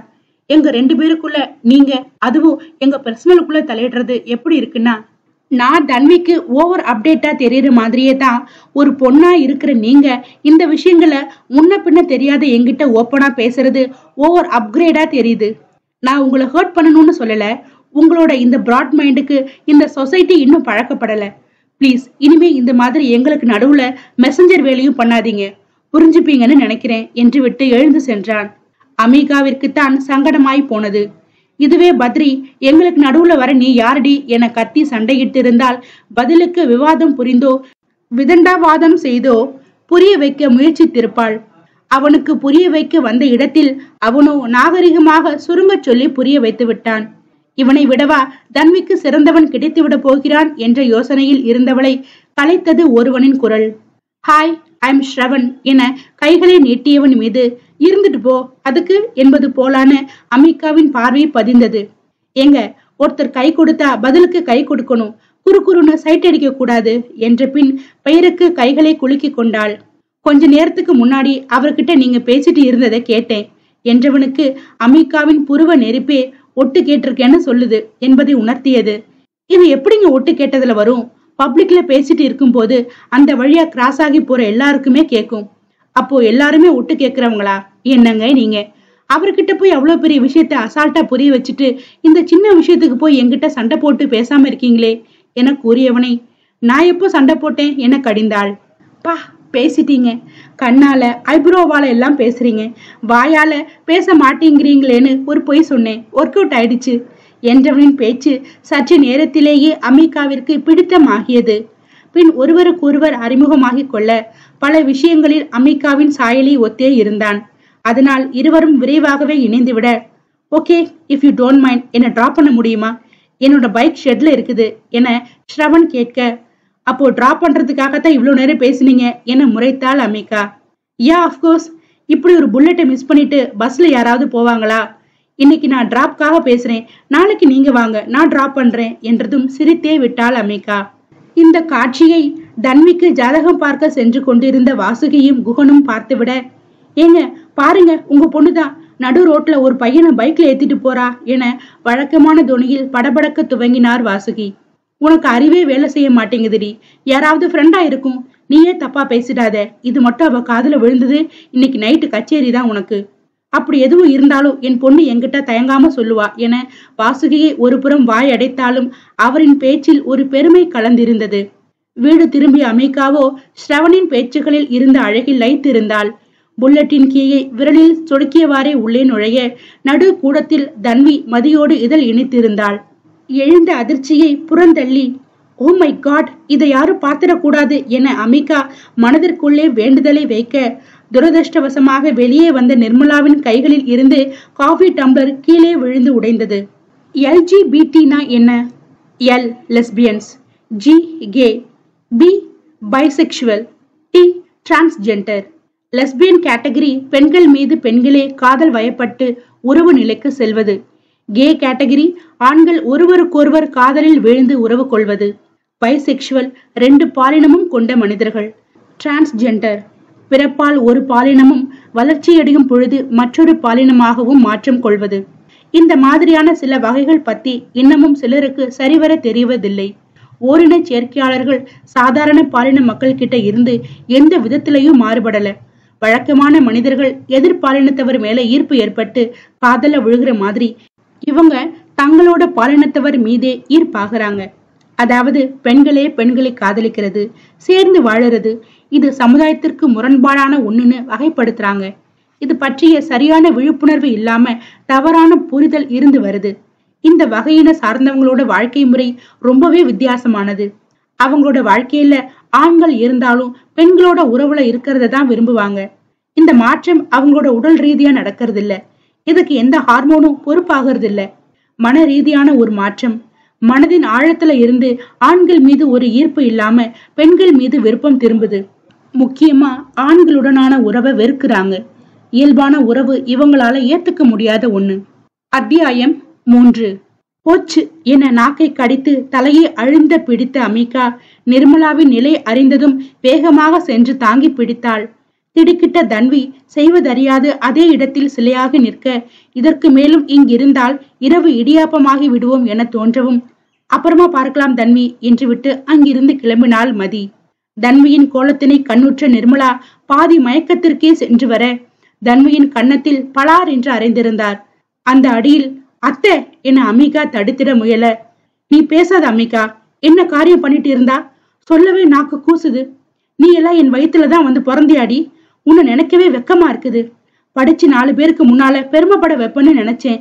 இப்படி உடம்பெல்லாம் கூசி போற மாதிரி பண்ணிட்டியே. என்ன தடுக்காத விடு, இவளை கொன்னாதான் என் ஆத்திரம் அடங்கும் என தன்வியின் மீது பாய்ந்தார். அத்தை பிளீஸ் என்ற அமிகா சரியாக தடுத்து விட அந்த பலத்த அடி நல்ல வேளையாக தன்வியை சென்று அடையவில்லை. பயந்து கூனி குறுகி நின்றாள் அவள். அதை மட்டும்தானே செய்ய முடியும். நல்ல வேளையா குகனும் வாசுகியும் வீட்டுல இல்ல. அவங்க இந்த கொடுமையை பார்த்திருந்தா நான் என்ன பண்ணுவேன் என அரற்ற துவங்கிய நிர்மலாவை, அத்தை என்ன பேசுறீங்க? அம்மாவும் அப்பாவும் பார்த்தா என்ன, பார்க்கலன்னா என்ன, அது விஷயம் இல்ல. தன்வியை நாம கவனிக்கணும். இந்த நேரத்துல நாம தானே அவளுக்கு நல்லது கெட்டது எடுத்து சொல்லணும். இப்படி திட்டினா பயம்தான் வரும். தப்பு பண்ணக்கூடாதுன்னு தெரியுமா என மடக்கினாள் அமிகா. அப்படி சொல்லாத அமிகா. நடு வீட்டுக்குள்ள வச்சு ச்சே நல்ல வாழ்க்கை அமைய போகுதுன்னு சந்தோஷப்படுற நேரத்துல எல்லாத்தையும் போட்டு உடைச்சிட்டா. இவ அப்பா சேர்த்து வச்ச மானமும் மரியாதையும் மண்ணோட மண்ணா போச்சு. உண்மையாவே நீ என் வயிற்றுலதான் பிறந்தியாடி என தலையில அடித்து அழத்துவங்க. பிளீஸ் அத்தை, நீங்க என்ன பேசுறீங்க? இப்ப என்ன செஞ்சுட்டு இருக்கிறீங்கன்னு புரியுதா? நம்ம 4 பேருக்கு மட்டும் தெரிஞ்ச விஷயத்த இன்னும் 4 பேருக்கு கேட்கிற மாதிரி சத்தம் போட்டு சொல்லிட்டு இருக்கீங்க. Calm down, just 1 kiss. இது ஒண்ணும் பெரிய விஷயம் இல்ல. மாமாவோட மான மரியாதை போறதுக்கும் தன்மையோட மொத்த வாழ்க்கையும் கெட்டு போற அளவுக்கும் இதுல என்ன இருக்குதுன்னு தெரியல. பிளீஸ் அத்தை, இந்த சின்ன விஷயத்தை வச்சு நல்ல வாழ்க்கையை கெடுத்துக்க வேணாம் என அமைதிப்படுத்தினாள் அமிகா. எந்த சின்ன விஷயத்தை வச்சுட்டு நல்ல வாழ்க்கையை கெடுக்க போற அமிகா என்ற வாசுகியின் குரலில் மூவருமே திடுக்கிட நிர்மலாவும் தன்வியும் கண்களில் கண்ணீரோடு பேந்த பேந்த விழித்துக் கொண்டிருந்தனர். பெற்றோர்களின் இயல்பான நிலையிலேயே சங்கடமான எதையும் கேட்டுவிடவில்லை என்று யூகித்துக் கொண்ட அமிகா, அதுவாப்பா, நீங்களே கேளுங்க உங்க அக்காவை. டீ போட்டு சர்வ் பண்றது எப்படின்னு கிளாஸ் எடுத்துட்டு இருந்தாங்க. எங்க அத்தைக்கு தான் இந்த ஆல் இண்டியா ரேடியோ கூட சேர்ந்து புத்தி மழுகி போச்சுதே. சூடா கொண்டு வரும்போது பதட்டப்படுற மாதிரி பேசிட்டாங்க. தன்வி தெரியாம டம்ளரை கீழே போட்டுட்டா. உடனே மானம் போச்சு மரியாதை போச்சுன்னு ஒரே பிளாக்மெயில் என கண்களில் ஜாலம் காட்டி அன்னை தந்தையை போக்கு காட்டி இருவரிடமும் சைகையும் காண்பித்தாள். என இருவருமே தலையசைக்க, என்ன நீ, நானும் வந்த புதுசுல இதை விட மோசமா தானே இருந்தேன். நீங்க தான் பக்குவமா சொல்லி கொடுத்தீங்க. தன்விக்கே இவ்வளவு கண்டிப்பு? சீக்கிரமே கத்துக்குவா என தன்வியின் தோள்களில் அழுத்தம் கொடுத்த வாசுகி, அதுக்காக உடனே அண்ணிய கெடுத்த மாதிரியே பேசுறா என அமிகாவின் தலையிலும் ஒரு கொட்டை வைத்தார். தன்வியின் பெயரில் வாசுகிக்கு பாசம் அதிகம். எப்பொழுதும் அரை டவுசரும் டிஷர்ட்டும் அணிந்து வலம் வரும் அமிகாவை விட தன்வியே அவரின் அலங்காரத்தில் அமர்வதால் கூட இருக்கலாம். அக்கா அப்படித்தான், விடு தன்வி என்ற குகன். அக்கா, ஜாதகம் ரொம்பவே அம்சமா பொருந்தி வருது. சீக்கிரமே கல்யாணம் வச்சுக்க சொல்லிட்டாங்க. மாப்பிள்ளை வீட்டுல பேசிட்டோம். மாப்பிள்ளை பிசினஸ் விஷயமா டெல்லி போயிருக்காரு போல. 2 வாரத்துல சின்னதா என்கேஜ்மெண்ட் வச்சுக்கிட்டு மாப்பிள்ளை பிசினஸ் ட்ரிப் முடிச்சிட்டு வந்ததும் கல்யாணத்தை வச்சுக்கலான்னு சொல்லிட்டாங்க என மகிழ்ச்சியோடு கூற நிர்மலா வலிய புன்னகை ஒன்றை உதிர்த்தார். கண்ணீரை கட்டுப்படுத்த இயலாமல் குனிந்து கொண்ட தன்விக்கு வெட்கம் என்பதாய் எடுத்துக் கொள்ளப்பட, பா மா, அதுவரை தன்வி என் ரூம்ல இருக்கட்டுமே. சின்ன வயசுலதான் நான் கெடுத்துருவேன்னு விடல. இப்போ கொஞ்ச நாளைக்கு மட்டும் பிளீஸ். அவளையும் அத்தை ஏதாவது சொல்லி திட்டிக்கிட்டே இருக்காங்க என தன்விகை தனது பக்கம் இழுத்து கொள்ள, சரி என திருமணம் வரை ஒன்றாக இருக்கட்டுமே என்று அமிகாவின் உணர்வுகளுக்கு மதிப்பு அளிக்கப்பட்டது. நாட்கள் சக்கரம் கட்டிக்கொண்டு வேகமாக பறக்க பெரியவர்கள் சம்பிரதாயங்களில் மும்முரமாகி விட்டனர். அமிகாவிற்கும் தன்விக்கும் தனிமை அளிக்கப்பட பேசாத கதைகள் பல நூறு பேசப்பட்டது. ஒரு நிமிடம் கூட விலகாது இருவரும் ஒட்டிக்கொண்டே திரிய ஒருவரையும் தனியே காண இயலாது என்றானது. பத்ரி வந்துவிட்டால் மட்டும் மரியாதையின் நிமித்தமாக அங்கிருந்து நகர்ந்து விடுவாள் அமிகா. தன்விக்கோ பத்ரி தானாக வந்து பேசினாலும் தயக்கமா ஒதுக்கமா என தெரியாது சங்கடத்தில் நெளிந்தாள். சில நேரங்களில் காதலாக இடைவழித்து விட்டால் சங்கோஜமாக உணர்ந்திட்டாள். திருமண படபடப்பில் உணர்ச்சி வசப்பட்டு தடுமாறி மதியோடு அன்று அப்படி நடந்திருக்கலாம் என யூகித்துக் கொண்டு அந்நிகழ்வை நினைவுபடுத்தும் எந்த காரணியையும் அண்ட விடவில்லை. ஆனால் நிச்சயதார்த்த நிகழ்வில் மதியை காணும் நிர்மலா நடுங்க அது அவரின் நடவடிக்கைகளை தனித்து வினோதமாக மற்றவர்களுக்கு காட்சிப்படுத்த துவங்கியது. அமிகா சில நேரங்களில் நிர்மலாவுக்கு எடுத்து கூறி புரிய வைக்க முயன்றாலும் பலன் இல்லை. தன்வியோ தாயின் முகத்தை காணவே இயலாத குற்ற உணர்வுக்குள் ஆட்பட்டிருந்தாள். பத்ரிக்கும் தன்விக்கும் நிச்சயதார்த்தம் இனிதே நடந்திட வாழ்த்து கூற வந்தவர்களும் குடும்பத்தினரும் நிகழ்வு நிறைவடைந்ததும் நிறைவான மனதோடு கிளம்பினர். அப்பொழுதுதான் கூட்டத்தில் ஸ்ரவன் என்றதையும் கவனித்தாள் அமிகா. ஹாய் ஸ்ரவன், நான் உங்களை இன்வைட் பண்ணவே இல்லையே என ஆச்சரியம் கலந்த சந்தேகத்தோடு வினவ, ஒரு பார்ட்டிக்கு நான் டிராப்பிங் பண்ணலான்னு வந்தேன். ரொம்ப நேரமா கவனிச்சுட்டே இருக்கிறேன். கடைசி வரை அவங்க என்ன பார்க்கவே இல்லை என உதட்டை பிதுக்கினான் அவன். வீட்டிற்கு வந்தவனை வெட்டி பேச மனமில்லாதவளாக, sorry Shravan, some issues, so next meet பண்ண முடியல. இதுவே என்னோட காலேஜ் சிட்டியா இருந்தா நைட் டைம் டிராவல் பண்ணலாம். இங்க நோ சான்ஸ். பிகாஸ் என் அம்மா இருக்கிறாங்களே, பொண்ணுங்க கூட பேசினாலும் தப்பு, பசங்க கூட பேசினாலும் தப்பு. அவங்க லாங்குவேஜ்ல ஃப்ரெண்ட்ஸ் அவங்க பெண்ணோட லைஃப்ல ப்ராஹிபிட்டட் ஏரியால நின்னுடணும் இப்போ மட்டும் என பேசி கொண்டிருந்தவரின் வழமை, இந்த லெஹங்கால நீ ரொம்ப கியூட்டா இருக்கீங்க மீகா என்ற ஸ்ரவனின் வார்த்தையில் தடைப்பட்டது. இதுவரை தன்னுடைய அழகை குறித்த பாராட்டுக்களை வாங்கி இராத அமிகாவிற்கு வித்தியாசமான உணர்வுகளை கொடுக்க, இருந்தாலும் ரைடர் அமிகாவை தான் எனக்கு பிடிச்சிருக்கு என அனுமதியே இன்றி கன்னத்தில் முத்தமிட்டு அதிர்ச்சியை இரட்டிப்பாக்கி இருந்தான். இவன் என்ன லூசா என மனம் கேட்டாலும் தண்டிக்க மனம் வரவில்லை. யோசனையோடு நின்றவளின் போன் செனுங்க போனில் தெரிந்த குரலால் தலை தெறிக்க ஓடிக்கொண்டிருக்கிறாள். போனில், மிகா ஐ எம் டன், இதுக்கு மேல நான் வாழுறதுல எந்த அர்த்தமும் இல்ல என அழுகையினோடு தன்வி பிதற்ற, நீ எங்க இருக்கிற என்றவளின் கண்கள் அனிச்சையாக மேலே நோக்க வீட்டின் மொட்டை மாடியில் நின்றிருந்தாள் அவள். தனு, நான் சொல்றத கேளிடி, கீழே இறங்கு, அங்க நிற்காத என அமிகா எச்சரிக்க, இல்ல மிகா, இதுதான் சரி, என்னால தானே இவ்வளவு கஷ்டம். அம்மாவால என்னோட முகத்தை பார்த்து கூட பேச முடியாத அளவுக்கு நடந்துகிட்டேன். தைரியமா பத்ரியை ஃபேஸ் பண்ண முடியல. கில்ட்டியா இருக்குது. யாருக்குமே உண்மையா இல்லாம ஒரு ரிலேஷன்ஷிப்ல நுழைய கூடாதுன்னு நீதானே சொன்ன. என்னால இந்த கல்யாணத்தை பண்ணிக்க முடியாது. நீ என்னோட மீகா, போறப்போ உங்ககிட்ட சொல்லிட்டு போகணும்னு தோணுச்சு. அதனால மட்டும்தான் கடைசியா உன்னோட குரலை கேட்டுட்டு போறேன். நான் வாழவே தகுதி இல்லாதவ மீகா. தயவு செஞ்சு என்னை காப்பாத்துறேன்னு மேல வர ட்ரை பண்ணாத, நான் குதிச்சிடுவேன் என மிரட்டவும் செய்தாள். யோ தனு, நீ இல்லாம நான் என்னடி செய்வேன் என ஏக்கமாக கேட்க, என்னை மன்னிச்சிடு என்று தன்வி பாதங்களை அடியெடுத்து வைக்க அமிகாவின் மொத்த உலகமும் இருளத் துவங்கியது.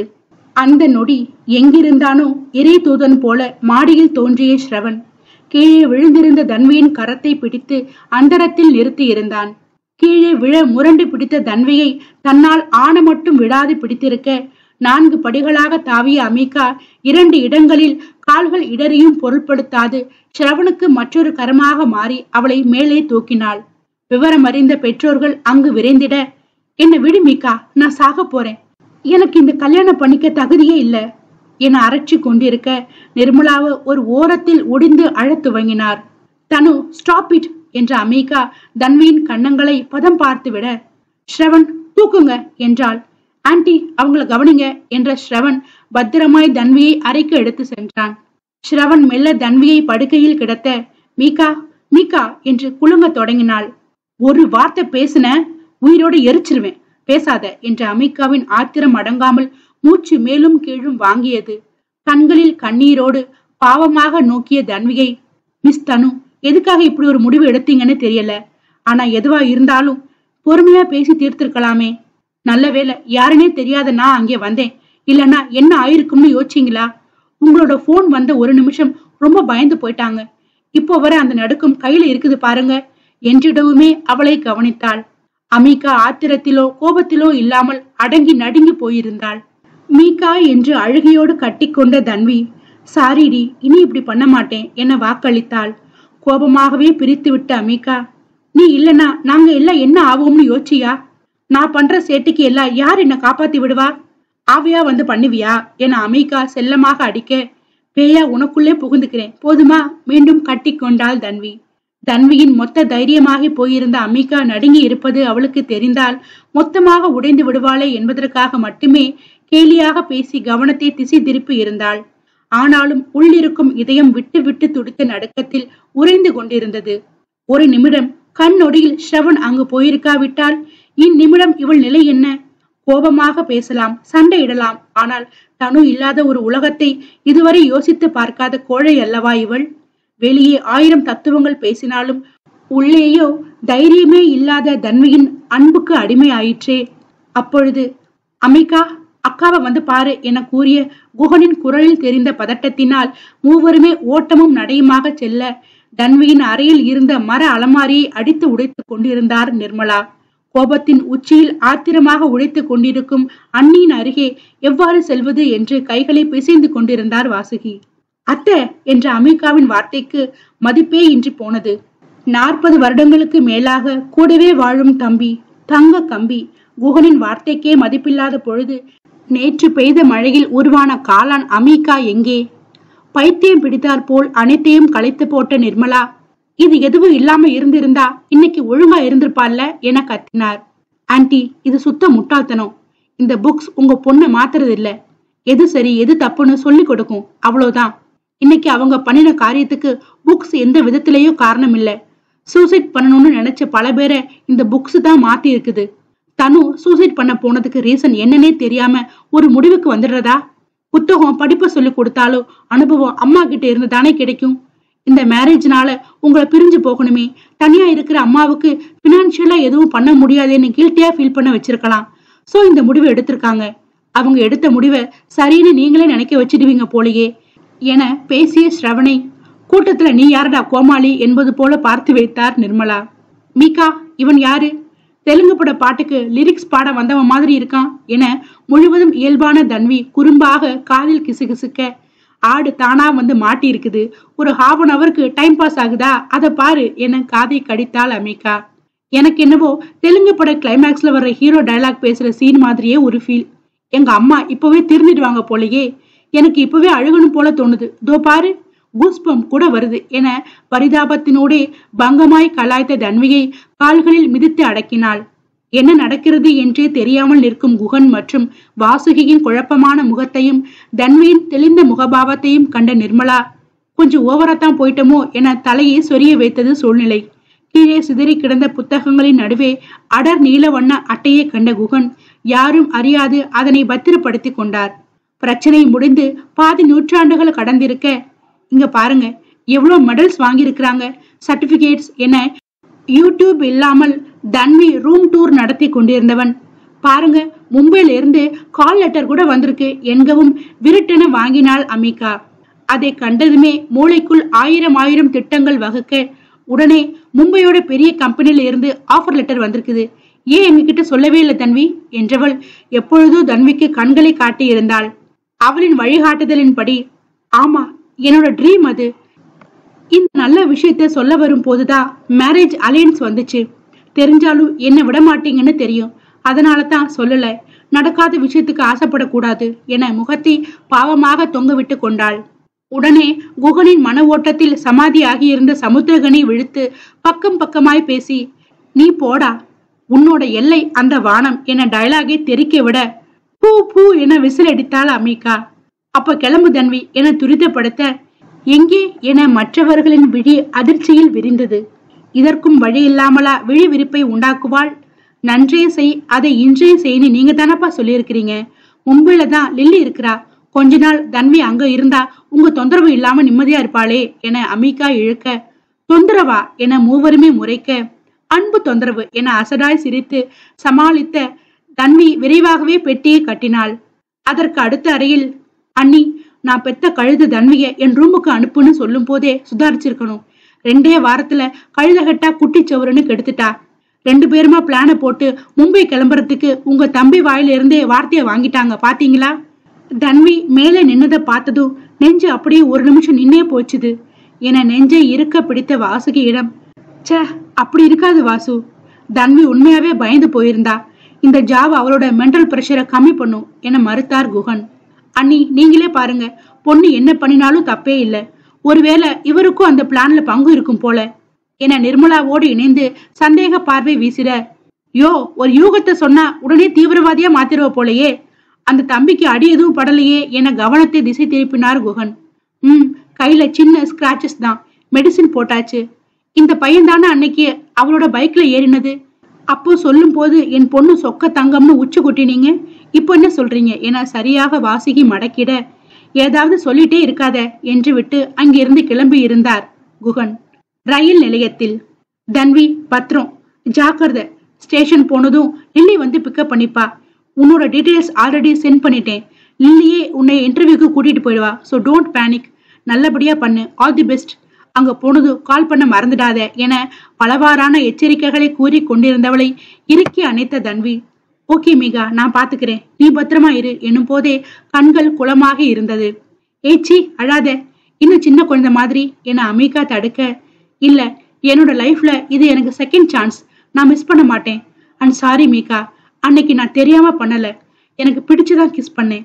ஐ ஃபீல் தட் மொமெண்ட், உன்கிட்ட சொல்லணும்னு தோணுச்சு என்று விட்டு ரயிலில் ஏறவும் மெல்ல நகர்ந்தது. அவளது வார்த்தைகள் சரியவர புரியவில்லை என்றாலும் தலையாட்டி வைத்தாள் அமீகா. பலமுறை தன்வியை விட்டு செல்லும் போது வராத அழுகை முதல் முறை அவளே பிரிந்து செல்லும் போது பிழிந்து ஊற்றியது. உதட்டை பிதுக்கி அழத் தயாரானவளை ஸ்ரவன் அணைத்து கொள்ள மார்பில் புதைந்து கண்ணீர் வடிக்க துவங்கினாள். நான் அவளை பயங்கரமா மிஸ் பண்ண போறேன் என்றவளை தேற்றும் வழி தெரியாது விழிக்க அவர்கள் இருவரையும் வெறித்து கொண்டிருந்தாள் தன்வி.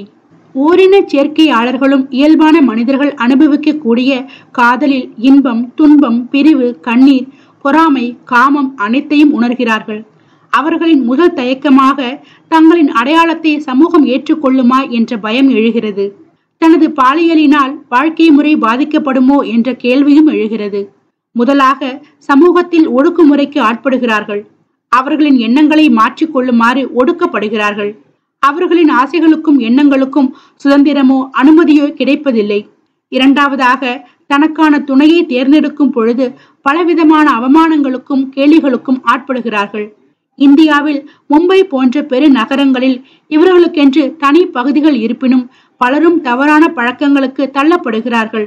75% ஓரின சேர்க்கையாளர்கள் மது பழக்கத்திற்கும் போதை பழக்கத்திற்கும் அடிமை ஆகிறார்கள். சமூகத்தின் ஏற்றுக்கொள்ளா தன்மை அவர்களுக்குள் ஏற்படுத்தும் மன அழுத்தமே காரணமாக இருக்கலாம் என்று நம்பப்படுகிறது. அத்தியாயம் 4. ஹலோ மிஸ் மாஸ் உமன், நானும் என்னவோன்னு நினைச்சேன், குழந்தை மாதிரி அழுதுட்டு இருக்கீங்க என முதுகை நீவி விட்ட ஸ்ரவனை விட்டு விலகி, என்னோட ஃபர்ஸ்ட் ப்ரையாரிட்டி ஃபர்ஸ்ட் டைம் என்னை விட்டு தூரமா போறா, சோ கொஞ்சம் எமோஷனல் ஆகிட்டேன். நவ் ஐ எம் ஓகே என கண்களை துடைத்து கொண்டவள் நீண்ட பெருமூச்சை இழுத்து விட்டாள். ரயிலில் ஏறியதில் இருந்தே மனம் நிலையில்லாமல் தவிக்க உடனே போனை எடுத்து அமீகாவின் பெயரினை அழுத்தினாள்.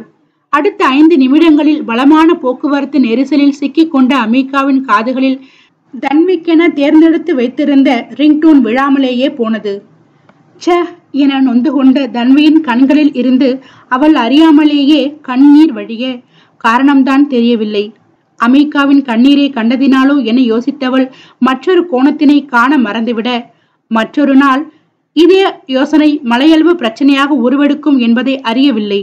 வீட்டின் முன் டிராப் செய்த ஸ்ரவனிடம் தேங்க்ஸ்யா என்று விட்டு உள்ளே செல்ல, அப்புறம் எப்ப மீட் பண்ணலாம் என்றவனின் கேள்வி முன்னே அடியெடுத்து வைத்தவளை திரும்பி வரச் செய்தது.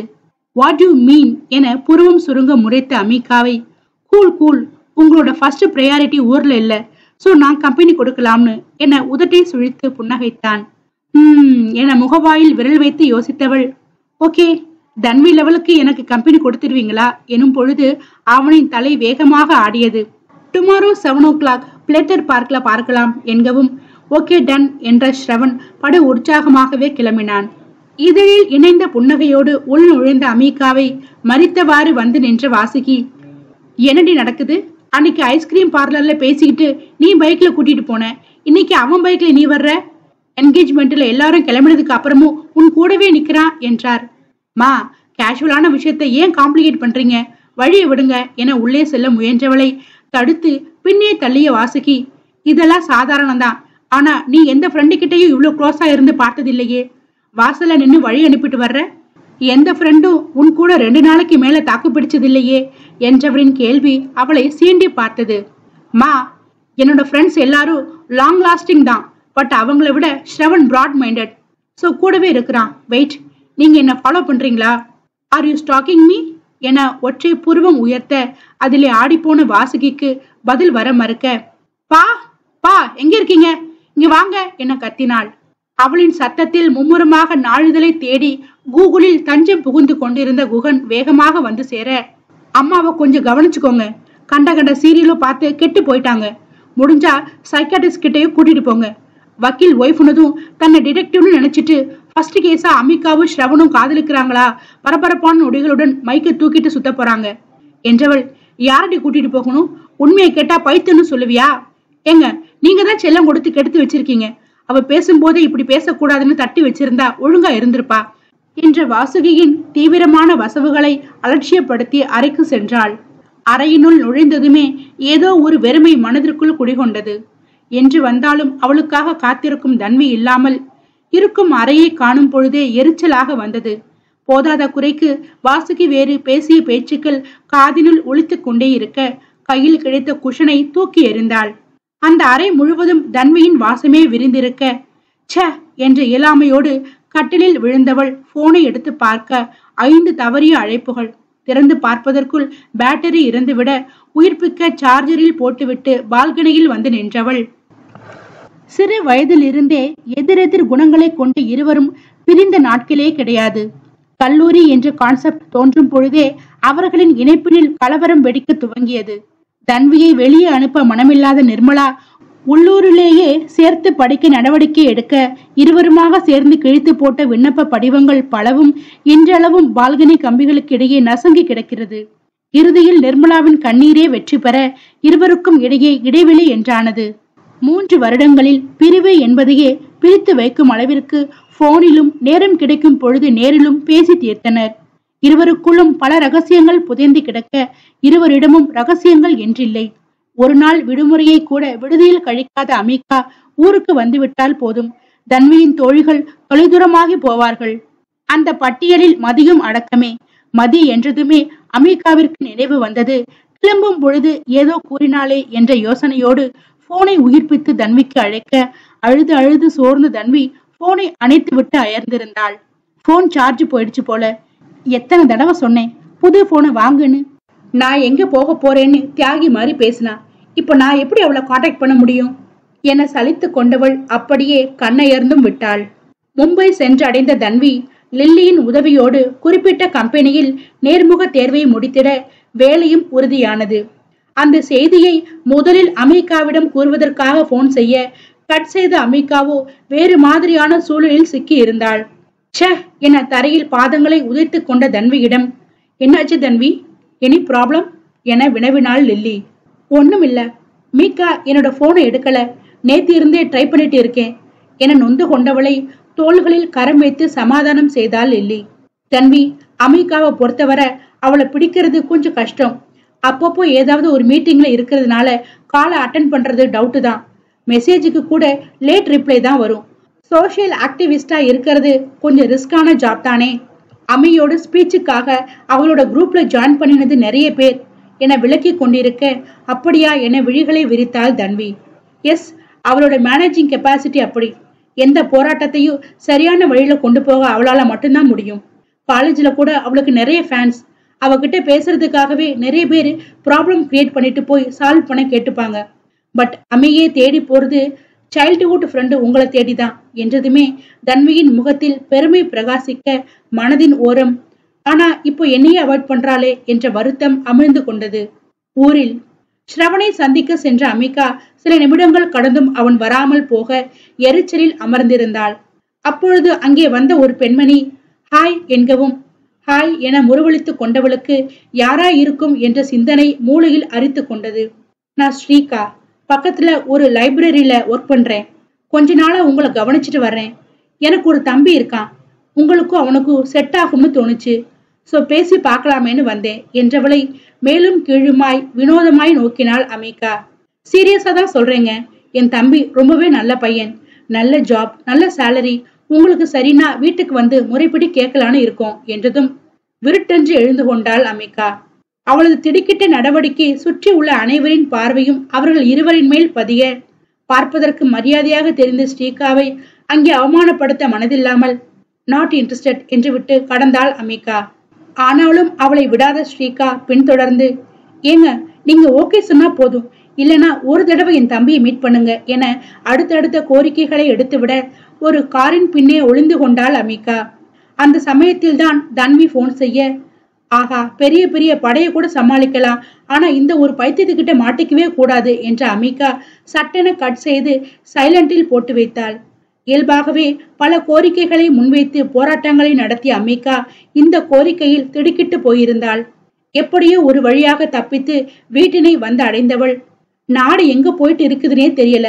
இப்போலாம் நடு ரோட்ல ப்ரொபோஸ் பண்றது ட்ரெண்ட் ஆகுதுன்னு நடு ரோட்லயே பொண்ணும் கேட்க ஆரம்பிச்சிட்டாங்க போல. நல்ல வேலையா நான் தப்பிச்சேன்.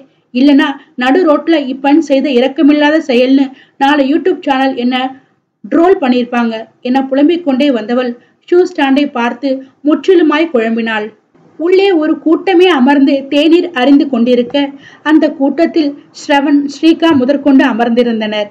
நடந்ததை ஓரளவிற்கு அனுமானித்து கொண்டிருந்த அமிகாவை உள்ள போய் ட்ரெஸ் சேஞ்ச் பண்ணிட்டு வா என சன்ன குரலில் வற்புறுத்திய வாசுகியை உஷ்ணமாக முறைத்து வைத்தாள்.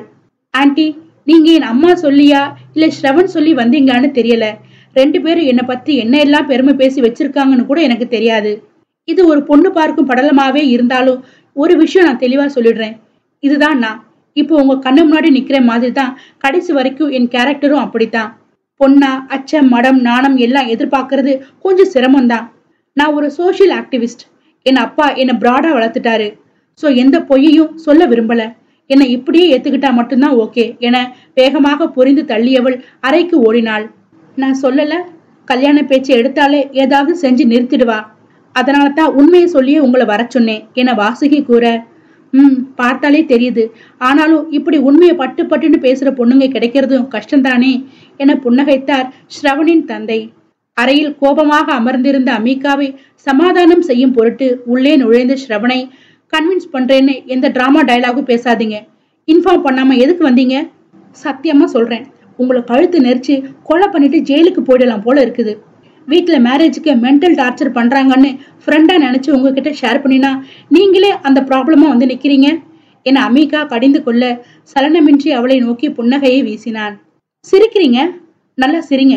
ப்ராப்ளம் கிரியேட் பண்றவங்களுக்கு தான் அடுத்தவங்க கஷ்டத்தை பார்த்து கூட சிரிப்பு வரும் என விரக்தியாக கூறியவளின் அருகே சாந்தமாக அமர்ந்தான். முகத்தில் எழும்பி நின்ற கவலை கோடுகளுக்கு நடுவே பார்வையை எங்கோ வெறித்திருந்தாள். மென்மையான வன்மை பொருந்திய கரத்தினை தன் கைகளுக்குள் பொருத்தி கொண்டவன், மிஸ் மாஸ் வுமன், சொல்றதை கேளுங்க. கலவரத்துக்கு நடுவுல தான் வழியும் பிறக்கும். உங்களோட இண்டிபெண்டன்ஸிய டிஸ்டர்ப் பண்ணுவாங்கன்னு தான் நீங்க மேரேஜ் ப்ரொபோசலை அவாய்ட் பண்றீங்கன்னு தெரியும். என்னோட ப்ரொபோசலுக்கு முன்னாடி ஒரு விஷயம் சொல்றேன். நானும் பிராக்டிக்கல் கை தான். எனக்கும் கோல்ஸ் அண்ட் சக்சஸ் முக்கியம்தான். கேர்ள்ஸுக்கு இருக்கிற ஸ்ட்ரகிள்ஸ் என்னால புரிஞ்சுக்க முடியும். ஃபியர்ல இருந்து பீரியட்ஸ் வரை என்கிட்ட ஷேர் பண்ணும் போது நார்மலா ட்ரீட் பண்ணின அதே பிராட் மைண்ட் தான் இப்பவும் ப்ரொபோஸ் பண்றேன். நீங்க அக்செப்ட் பண்ற வர நம்ம ரிலேஷன்ஷிப் டிராப்காக இன்ட்ரோ ஆன ஃப்ரெண்ட்ஷிப்ல தான் இருக்கும். நான் இந்த இடத்துல டைட்டானிக் ஜாக் ஆக விரும்பல. என்னோட செல்ஃபிஷ்னஸ் கூட இருக்குது. எனக்கு இப்படி ஒரு பிராட் மைண்டட் பார்ட்னர் கிடைக்க மாட்டாங்களான்னு யோசிச்சுட்டு இருக்கும் போதுதான் கிடைச்சிங்க. இனிமே உங்க இஷ்டம் என்றவன் எழப்போக தடுத்தது அமிகாவின் கரம். இந்த டைம் நோன்னு சொல்ல மாட்டேன், பட் எனக்கு டைம் வேணும். ஆனா இப்பவே என் அம்மா கிட்ட சொல்ல வேணாம். கொஞ்ச நேரம் டென்ஷன்லயே இருக்கட்டும். எனக்கு தெரியாம எல்லாம் பண்ணினாங்கல்ல என்றவள் உகனிற்கு மட்டும் தனியாக தனது முடிவினை வாட்ஸ்அப் செய்ய, மகளிருக்கு முன்னே மனைவிக்கு அடக்கமாகி போனவரின் போனை மொத்த குடும்பமும் பார்த்து மகிழ்ந்து கொண்டிருந்தது. லில்லி கூறியதில் இருந்து மீகாவின் அன்பிற்கு தானே முதலிடம் என்ற மதிப்பிற்கு வந்த தன்வி அமிகாவின் எண்ணினை அழுத்த குடும்ப குரூப்பில் மெசேஜ் மேல் எழும்பியது. என்னவென்று காணும் நோக்கோடு உள்ளே நுழைந்தவள் அங்கு கூறப்பட்ட செய்தியை காணும் பொழுது இதயத்தில் ஏதோ ஒரு வலி பிசைவதை உணர முடிந்தது. நான் இவ்வளோ நார்மலா மாறுவேன்னு நானே நினைக்கல என்று கொண்டிருந்தவளின் கன்னங்களை தீண்டிவிடும் நோக்கோடு ஸ்ரவனின் இதழ்கள் நகர்ந்து கொண்டிருக்க சினுங்கிய தனது போனை எடுத்த அமிகா அவனை கவனியாது சென்றாள். ஹாய் என் செல்ல ராணியே என உற்சாகத்துடன் தொடங்கிய அமிகாவின் முகம் மாற ஸ்ரவனோ சாய் விருக்கையில் நுனியில் அமர்ந்து இருந்தான். திரும்ப வந்தவள் வேகமாக, ஸ்ரவன், நான் மும்பை போகணும், என் ஃபேமிலியை மேனேஜ் பண்ணிக்க முடியுமா என்க விருட்டென்று எழுந்தான் ஸ்ரவன். பெண் ஓரின சேர்க்கையாளர்களை பொறுத்த வரையில் ஆண்கள் என்பவர்கள் அவர்களின் வாழ்வில் பழகவும் நட்பு பாராட்டவும் செய்யலாமே தவிர வாழ்வின் முக்கியமான அங்கமாக இயலாது. சிலரால் இவர்களை அடையாளம் காண இயலும் என்பதால் தங்களை மறைத்துக் கொள்வதற்கு மிகவும் பிரயத்தனப்படுகிறார்கள். தங்களின் உணர்வுகள் எல்லை மீறாது கட்டுப்படுத்திக் கொள்கின்றனர். தங்களுக்கான துணையை காணும் பொழுது அவர்களுக்குள்ளேயே காதல் அரும்புகிறது. அத்தியாயம் 5. இருக்கையை விட்டு எழுந்த ஸ்ரவன், அமிகா, என்ன திடீர்னு மும்பை என வினவ, நான் போகணும், தன்வியை மீட் பண்ணணும் என்ற அமிகாவின் வார்த்தையில் ஏதோ ஒரு உணர்வினை படித்துவிட அவனும் சம்மதித்தான். விருப்பத்தினை தெரிவிக்கும் முன்னரே விழுந்து விழுந்து கவனித்தவன் கிட்டத்தட்ட சரி என்ற நிலைக்கு வந்திருக்க சதிராட்டம் ஆடாத குறை மட்டுமே. சில நிமிடங்களுக்கு முன் ஹாய் என் செல்ல ராணியே என உற்சாகத்தோடு தொடங்கிய அமிகாவிற்கு எதிர்ப்புறத்தில் எந்த பதிலும் கிடைக்கவில்லை. தனு தனு என்றவளின் பதட்ட குரலின் பின்னே சொல்லு என்ற உணர்ச்சிகள் அற்ற வார்த்தைகளே வெளிவந்தது தன்வியிடம் இருந்து. என்னாச்சு, எது பிரச்சனையா என அக்கறையாக வினவியவளின் மீதுள்ள கோபத்தினை தன்வியால் ஒரு நிமிடத்திற்கும் அதிகமாக தாக்கு பிடிக்க முடியவில்லை. பேசாத மீகா, நான் கோபமா இருக்கேன். என்னை இங்க அனுப்பி வச்சதோட சரி, உன் கடமை முடிஞ்சதில்ல. நான் ஒரு பைத்தியக்காரி அதானே? என் போனை கூட அட்டன் பண்ண டைம் இல்லாத உங்ககிட்ட போய் வந்த அலைன்ஸ் பத்தி ஃபர்ஸ்ட் ஷேர் பண்ணுவேன்னு எக்ஸ்பெக்ட் பண்ணினேன் பாரு என பொசு பொசுவென முட்டி வந்த ஆத்திரத்தை மென்மையாக காண்பித்தவள் அடுத்த நொடியே, நான் அவ்வளவு தூரமா போயிட்டேன் அமிகா என்ற தன்வியின் குரல் உடைந்து அழுகையே கலந்திருந்தது. தன்வியின் கவலையை கண்ட பின்னும் அங்கேயே பொறுமையாக அமர்ந்திருந்தால் அவள் அமிகா இல்லையே. அரை மணி நேரமாகியும் வெளியே செல்லாவிடில் ஸ்ரீகாவுடன் இணைந்து மொத்த குடும்பமும் கேலி கிண்டலில் இறங்கி விடுவனரே என தலையில் அடித்து கொண்டே வெளியே வந்தாள் அமிகா. அப்பொழுது குகனின் போன் வாசுகியின் கரங்களில் பகுமானமாய் அமர்ந்திருக்க தீயாய் முறைத்த அமிகா, ஷ், பேசக்கூடாது என அழுத்தமான சுட்டு விரலை இதழ்களுக்கு மேலாக வைத்து சைகை காண்பித்தாள். குகனோ மனைவியா மகளா என்ற சங்கடமான நிலையில் மாட்டிக்கொண்டு திருவென விழிக்க, சரி சரி பழிச்சு போகட்டும் என பாவம் பார்த்து மன்னித்து விட்டாள் அமிகா. மகளும் மனைவியும் மோதிக்கொள்ளும் WW மேட்சில் அம்பையராக இருக்கும் குகனே பெரும் பகுதி அடிகளை வாங்கி தட்டுவார். கிளைமேக்ஸ் பகுதியில் சரியாக அமிகா கேடுகெட்ட வில்லன் போல நடித்து தந்தையை பத்திரமாக தாயிடம் ஒப்படைத்து விடுவது வாடிக்கையான ஒன்றுதான். நாங்க மும்பை போறோம் என ஸ்ரவன் அனைவருக்கும் கூற அமிகா உட்பட அனைவரும் அதிர்ச்சியில் நோக்க, ஏன் என கேட்டாள் ஸ்ரீகா. ஒரு லவ் ட்ரிப் என ஸ்ரவனும் தன்வியை மீட் பண்ண என அமிகாவும் ஒரு சேர கூற சந்தேகமாய் நோக்கினர். தன்வி மும்பைல சோலே பூரி சாப்பிடலையாம். சோ நாங்க போய் ஸ்ட்ரீட் ஃபுட் சாப்பிட்டு எப்படி சொத்தை அழிக்கிறதுன்னு கத்து கொடுக்க போறேன் என்று விளக்கம் அளிக்க அவள் காதை செல்லமாக திருகினார் நிர்மலா. விடுங்கக்கா, தாத்தா சேர்த்த சொத்தை இவங்க 2 பேருமாவது அழிக்கட்டுமே என பெருமையாக சிரித்த குகன் வாசுகியின் ஒற்றை புருவ மேற்றலில் கப்சிப் என்றானார். வெயிட், இப்போ லவ் ட்ரிப்பா இல்ல போன் கிஃப்டா என இடை நுழைந்தாள் ஸ்ரீகா. கண்டிப்பா இது மாமா மாதிரி சேனல் லான்ச் சொல்லிட்டு மால்தீவ்ஸ்ல கட்டிக்க போற பெண்ணோட பேச்சுலர் பார்ட்டி கொண்டாடுற பிளான் இல்ல என குறும்பாக கூறிய ஸ்ரவனின் குறுத்தெலும்பை உடைக்க திட்டம் போட்டு துரத்த துவங்கினாள் ஸ்ரீகா. பெட்டிகளை தயார் செய்து கொண்டு கிளம்பிய இருவரும் மும்பையை அடைந்ததும் அங்கே இங்கே என்று ஒவ்வொரு நிறுத்தத்திலும் இறங்கி காலார நடந்து அங்கே சிறப்புற்ற பலவற்றையும் பார்த்து ரசித்தனர். ஸ்ரவனிற்கு அங்கே நல்ல பழக்கம் என்பதால் கிளப்பிங், பார்ட்டி ஹவுஸ் என மேற்கத்திய கலாச்சாரத்தை அனுபவிக்கும் வாய்ப்பளித்து கொடுக்க அமிகாவோ வந்த வேலையை முற்றிலுமாக மறந்து விட்டிருந்தாள். சரியாக 2:12 மணிக்கு சினுங்கிய போனை ஆழ்ந்த தூக்கத்தில் இருந்த தன்வி துழாவ படுக்கையில் இருந்து கீழே விழுந்து வாழ்க்கையை முடித்திருந்தது. போச்சு என அதர பதற எழுந்த அமர சுக்கு நூறாக நொறுங்கி இருந்த போன் கைகளில் பாவமாக விழித்து கொண்டிருந்தது. ச்சே, இப்ப வீட்டுக்கு எப்படி கால் பண்ணி இன்ஃபார்ம் பண்ணுவேன்? வாழ்க்கையே ரண கொடூரமா போகுது. காலையில மீகா கிட்ட கோபமா பேசியிருக்க கூடாது என தலையில் அடித்து கொண்டிருக்கும் போது காலிங் பெல் அலற திடுக்கிட்டாள். மும்பை என்பது தொழில்களுக்கு பெயர் போன நகரம் என்பது போல தொழில்களுக்கும் பெயர் போன நரகம்தான். என்றாலும் பெண்களுக்கு பாதுகாப்பு என்று வரும்பொழுது இன்றளவும் கேள்விக்குறியாக தொக்கி நிற்க அர்த்தராத்திரியில் அனர்த்தமாக ஒலிக்கும் மணியை என்னவென்று எடுத்துக்கொள்வது? ஒற்றை கரத்தில் பெப்பர் ஸ்ப்ரே, மற்றொரு கரமோ கதவை திறப்பதற்கு என உபயோகம் செய்ய பாதி திறக்கப்பட்ட கதவின் வழியே அமிகா பேய் போல் பாய்ந்தாள். அமிகாவை அங்கு எதிர்பார்த்திராத தன்வி சிலையாக சமைந்திருந்தாள்.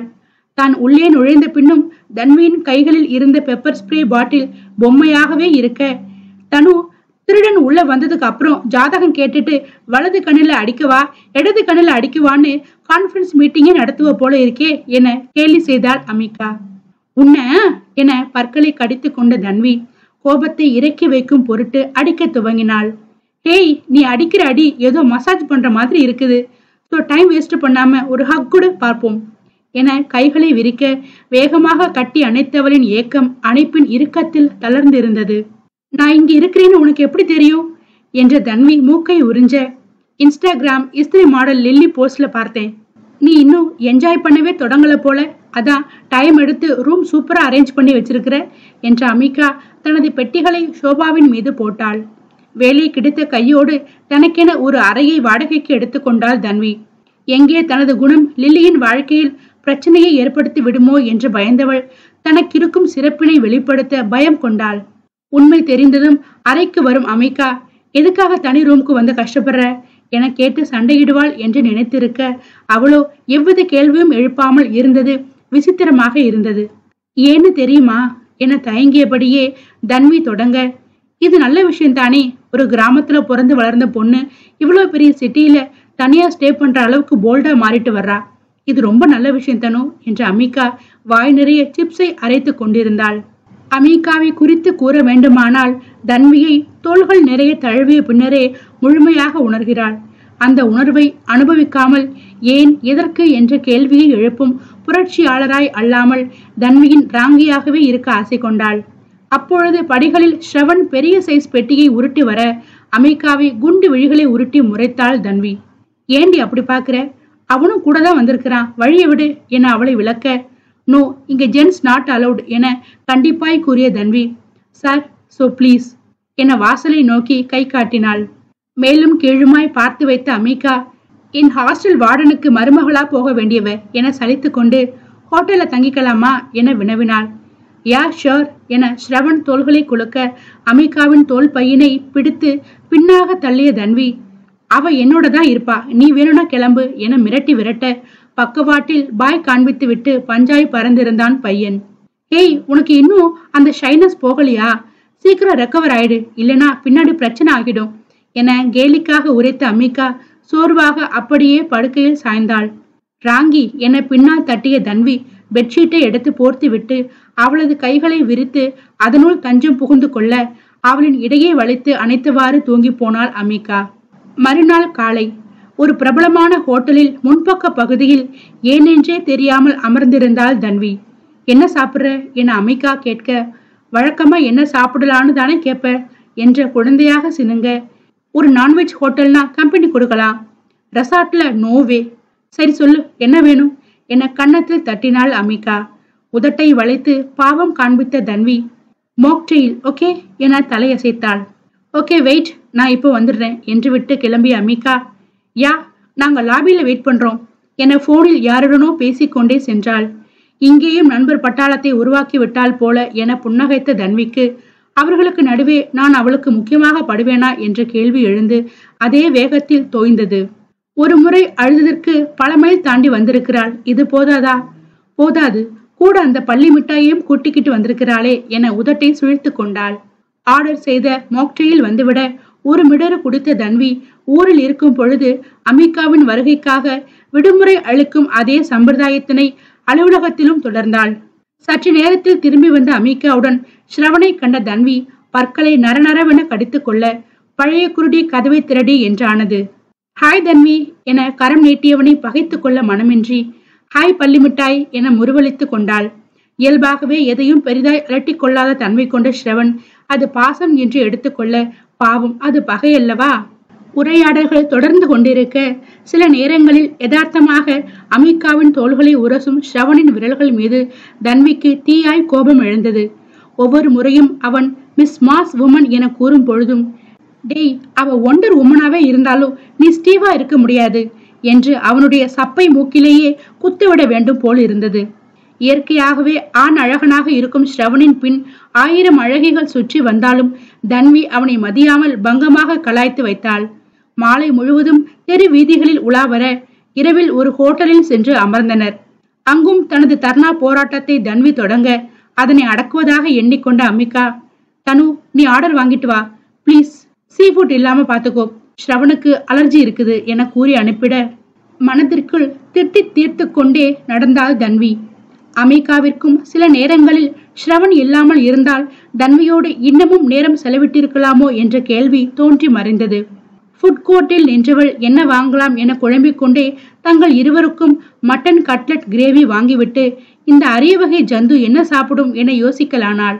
அடுத்த ஆப்பை அழகாய் எடுத்து கொடுப்பதற்காக பக்கத்து டேபிளில் ஒருவன், ஃப்ரெண்ட்ஸ், இதுல இருக்கிற ஒரு ரெஸ்டாரண்ட்ல செஷ்வான் சூப் குடிச்சு பாருங்க, செம டேஸ்ட், வேற லெவல், முக்கியமா இவங்க கடையோட ஸ்பெஷலான கார்லிக் கூட ஃப்ரை பண்ணின இந்த பிரான் தான் ஹைலைட், நாம சாப்பிட்றது கார்லிக்கா பிரானான்னு கூட தெரியல என்று தனது ஃபுட் பிளாகிற்கு பேசிக் கொண்டிருக்க மூளையில் பொறி தட்டியது. அவள் வாங்கி வந்த உணவினை மூவருமே பகிர்ந்தொன்ன ஸ்ரவன் தங்கியிருக்கும் ஹோட்டலுக்கு வந்து சேர்ந்தனர். தனு, நீயும் ஸ்ரவனும் தான் நல்லா பழகிக்கிட்டீங்களே, அப்புறம் என்ன, நம்ம ரூம்ல ஸ்டே பண்ணிக்கிட்டோம், நமக்காக கூட வந்தவனை நாடோடிய விடலாமா என அமிகா நயமாக பேசிக் கொண்டிருக்க ஸ்ரவனின் உடலில் நத்தை ஊறுவது போல அரிப்பெடுக்க துவங்கியது. ஓ காட் என தன்வி பதற, it's okay Shravan, just calm down, இது அலர்ஜி தான், மூச்சை மேலே இழுத்து விடு, எதையும் யோசிக்காத, பிளசண்டான திங்ஸ் நினைச்சு பாரு என ஒவ்வொரு படிநிலைகளாக கூற அரிப்பு கட்டுக்குள் வராவிடனும் வேதனை குறைந்திருந்தது. Okay, I feel better, first நீங்க 2 பேரும் ரூமுக்கு கிளம்புங்க, நான் பாத்துக்கிறேன் என அக்கறையாய் கூறியவன், நாளைக்கு என்னால ஜாயின் பண்ண முடியலனாலும் நீங்க கண்டினியூ பண்ணுங்க என தனது பெருந்தன்மையை காண்பித்தான். தன்வியை அழைத்து கொண்டு அமிகா நடக்க பின்னால் திரும்பி அவனுடைய பின் உருவத்தினை நோக்கி பழிப்பு காட்டிவிட்டு, எனக்கும் மீகாவுக்கும் நடுவுல வந்தா இப்படித்தான் நடக்கும், யாரோ எங்களுக்கு நடுவுல வரவே கூடாது, பள்ளி மிட்டாய் உன்னை விட்டுடுவேனா, நாளைக்கு தான் நாங்க என்ஜாய் பண்ணுவோமே என கூறிய தன்வி இயல்பிலேயே நல்லவள் தான். ஆனால் அவள் கொண்ட அதீத அன்பு அப்படியாக ஆட்டுவித்தது. வல்லவனுக்கு வல்லவன் வந்துதானே சேருவான் என்பது போல மறுநாள் காலை இதைவிட பெரியதொரு நந்தி வரப்போகிறது என்பதை முன்னமே அவள் அறியவில்லை. ஓரின சேர்க்கையாளர்கள் உடல் உறவில் ஈடுபடும் பொழுது பாலியல் ரீதியாக பல நோய்கள் வர வாய்ப்புள்ளது. உலக சுகாதார அமைப்பின் ஆராய்ச்சிப்படி ஓரின சேர்க்கையாளர்களின் உறவு நிலை சுகாதாரமானது அல்ல என்ற கூற்றை வெளியிட்டது. அதன்படி பல நாடுகளில் இது போன்ற உறவு நிலைகள் தடை செய்யப்பட்டுள்ளது. ஓரின சேர்க்கையை மையப்படுத்தி மருத்துவ ரீதியாக மிக பெரும் கொடிய செயல்களும் அரங்கேற்றப்பட்டு வருகிறது. சமீபத்தில் ஒரு பெண் ஓரின சேர்க்கையாளரின் நேர்காணல் ஒன்றை காண நேரிட்டது. அதில் அவர் கூறியிருந்ததாவது, உலக போரினை அடுத்து பாலின சேர்க்கை பற்றி வெளிவர துவங்கியது. அதில் இருந்து சில மருத்துவ முகாம்களும் செயல்பட்டு வந்தது. அது எங்களை போன்ற ஓரின சேர்க்கையாளர்களை மாற்றும் முயற்சி.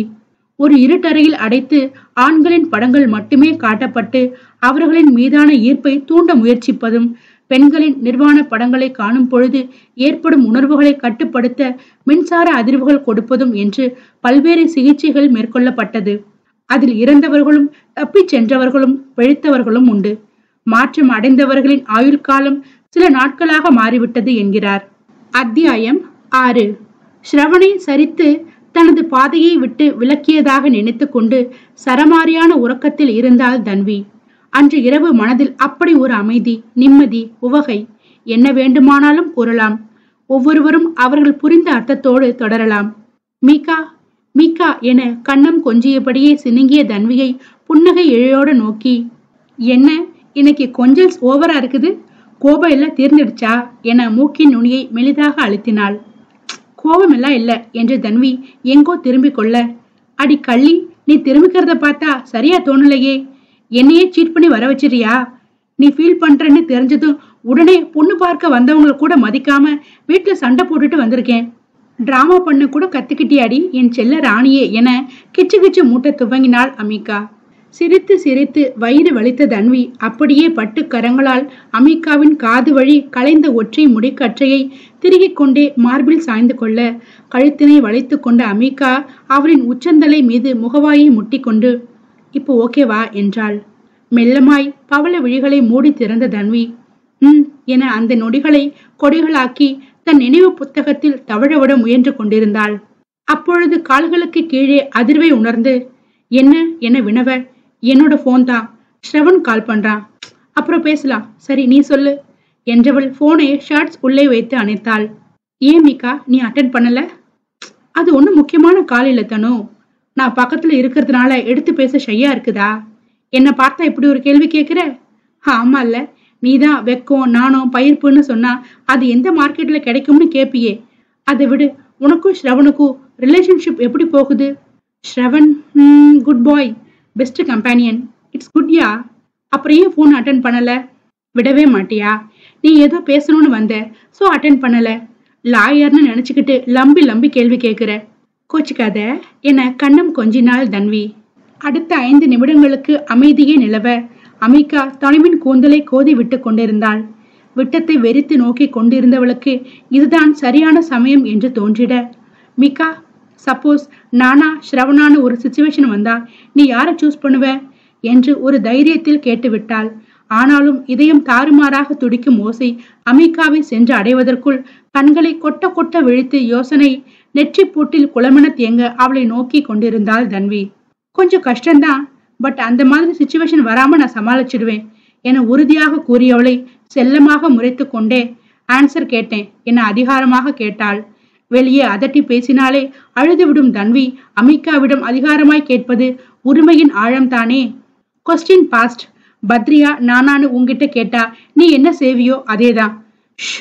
நோ மோர் டிஸ்கஷன், ஒழுங்கா தூங்கு என அடக்கி கண்களை மூடிய தன்வியை தாலாட்டு பாடாமல் உறங்க வைத்தாள் அமிகா. தன்வி தெளிந்து கொள்வதற்காக கேட்கப்பட்ட கேள்வி தற்பொழுது அமிகாவை குழப்பி விட்டது. 2 நாட்கள் கூட அவளை விட்டு பிரிந்திருக்க முடியாது. உயிர் வலி காண முற்றிலும் தன்னை விட்டு நீங்கினாலானால் என்ன நிகழுமோ? எப்படியும் 2 மாதங்கள் கூட கிடையாது என்பதை மூளை உணர்த்த, அதை உணர்ந்து கொண்டாலும் இதயத்தால் அதனை ஏற்றுக்கொள்ளவே இயலவில்லை. அன்று கூட மதியோடு அவள் இப்பொழுது நினைத்தாலும் கன்னங்கள் பழுக்க 4 அடிகள் விட வேண்டும் என்றுதான் தோன்றுகிறது. ஆனால் அவளின் பட்டு கன்னங்கள் ரணப்படுமே என்பதால் ஆத்திரத்தை அடக்கிக் கொள்கிறாள். அணு அணுவாய் ரசித்திடவும் அனுபவித்திடவும் கிடைக்கும் இந்த நொடிகள் இனி கிடைக்கப் போவதில்லை என நினைக்கும் பொழுதே நெஞ்சை பிசைந்தது. யோசனைகளுக்கு இடையே உழவிக் கொண்டிருந்த அமிகா ரீங்காரமிட்ட தனது போனை துழாவினாள். தோ தன்விக்கு கீழே கிடக்கிறது. அவளை எழுப்பித்தான் போனை எடுக்க வேண்டுமென்ற நிலையில் முயற்சியை கைவிட்டாள். அறைக்குள் அங்கலாய்ப்போடு அங்கும் இங்கும் நகர்ந்து கொண்டிருந்தவளை தூங்குவது போல பாவலா செய்து கொண்டிருந்த தன்வி ஓரக்கண்ணால் நோட்டமிட்டாள். அவளின் கவலை ஸ்ரவனிடம் பேசவில்லை என்பதால் என தவறாக எண்ணிக்கொண்டு போனின் மீது அழுத்தம் கொடுக்க நெருக்கடியின் அழுத்தம் தாழாமல் ஆஃப் பட்டனை அதுவே அழித்து கொண்டு உறக்கத்திற்கு சென்றது. நைட் லேம்ப் டேபிளில் தன்விக்கு புதிதாக வாங்கி கொடுத்த புது போன் இருக்க ஸ்ரவனை அழைத்து அமிகா பேசிக் கொண்டிருக்கையில் நடிப்பில் இருந்த தன்வியோ, மண்டேல இருந்த கொண்டைய மறந்துட்டே தன்வி, எந்த ஒரு விஷயத்தையும் பிளான் பண்ணணும், பிளான் பண்ணலனா இப்படித்தான் நடக்கும் என தலையில் எடுத்து கொண்டாள். மறுநாள் காலையில் எழுந்ததில் இருந்தே படு உற்சாகமாக காணப்பட்ட தன்வி புத்துணர்வோடு கிளம்பினாள் தனது புதிய நகரத்தில் அமிகாவோடு நேரம் செலவழித்து உலா வருவதற்கு.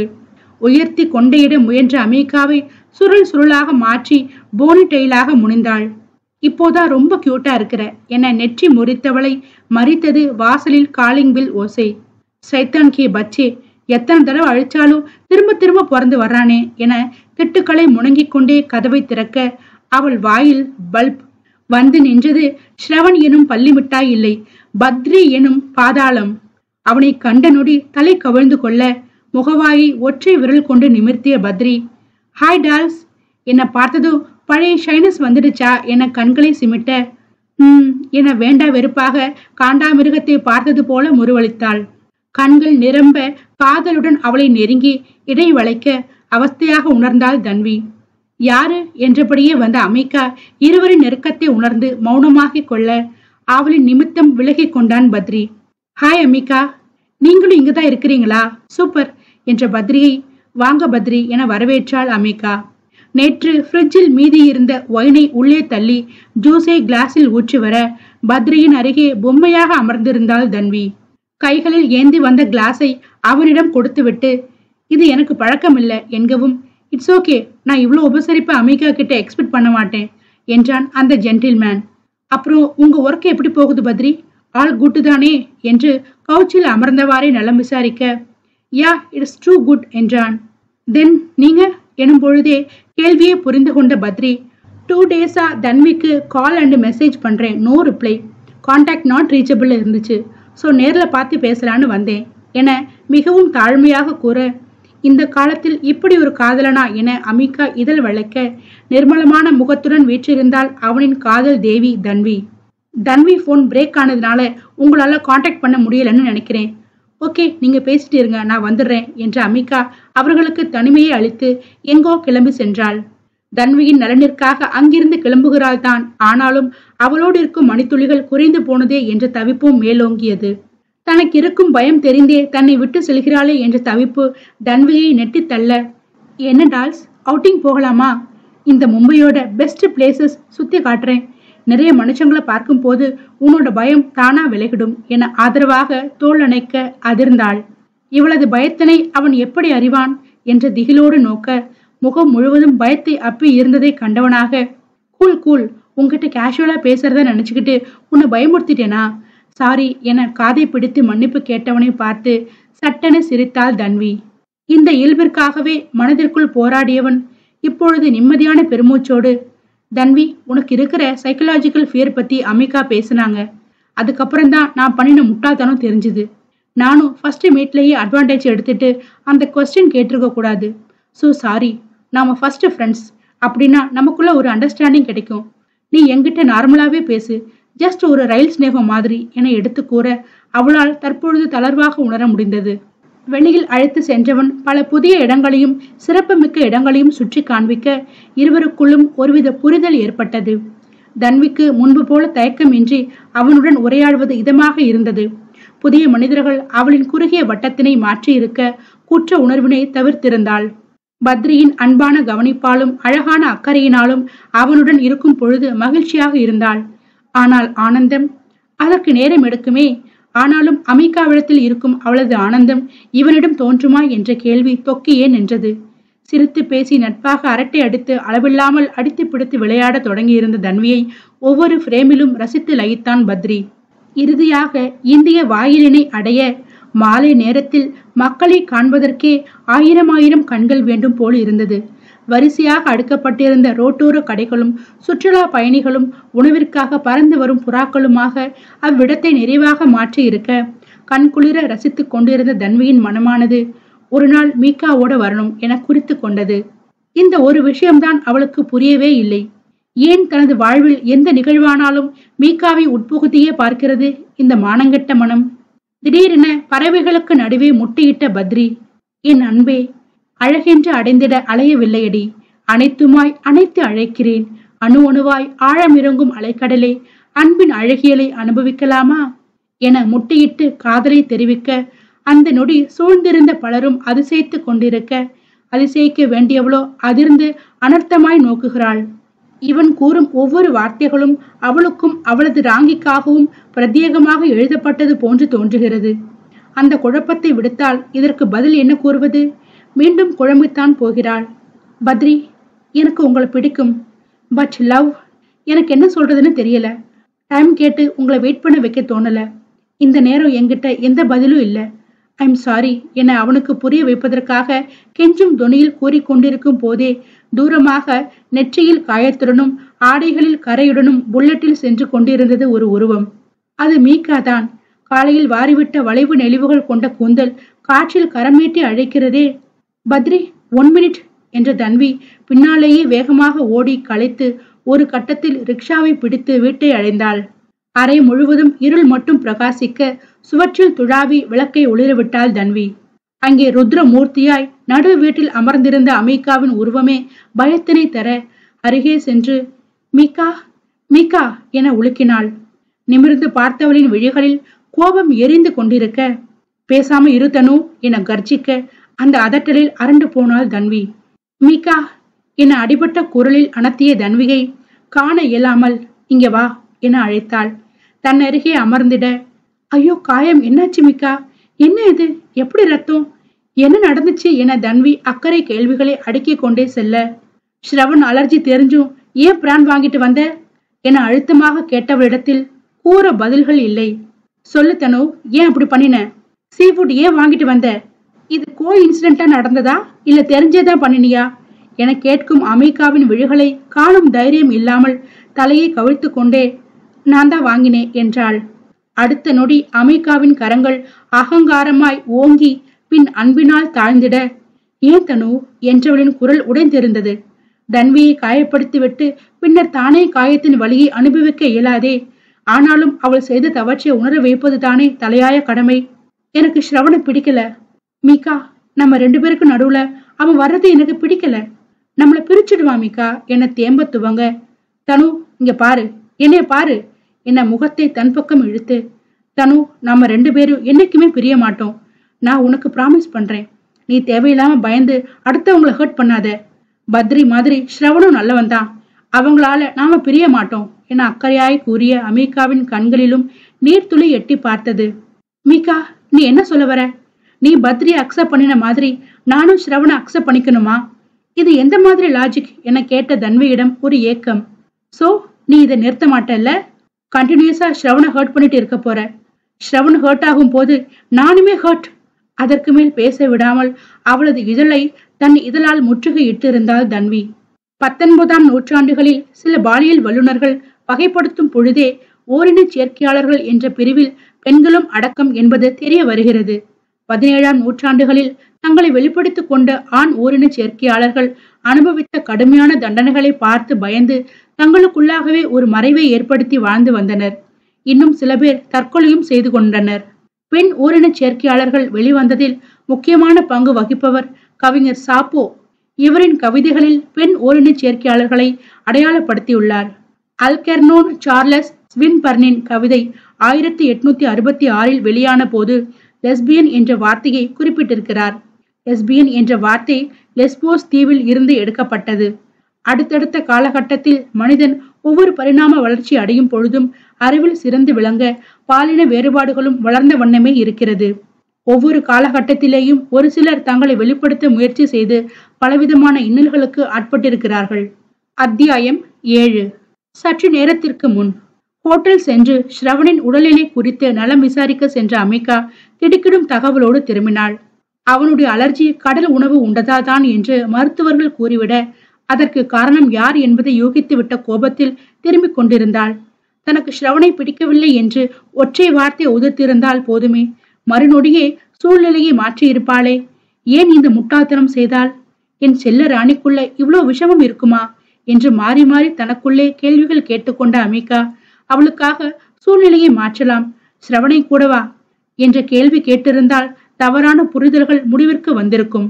வரும் வழியில் ஒரு சாலையையே மறித்து 3 ரோஜாக்கள் டீ விளம்பரத்திற்கு ஒத்திகை நடைபெற்று கொண்டிருந்தது.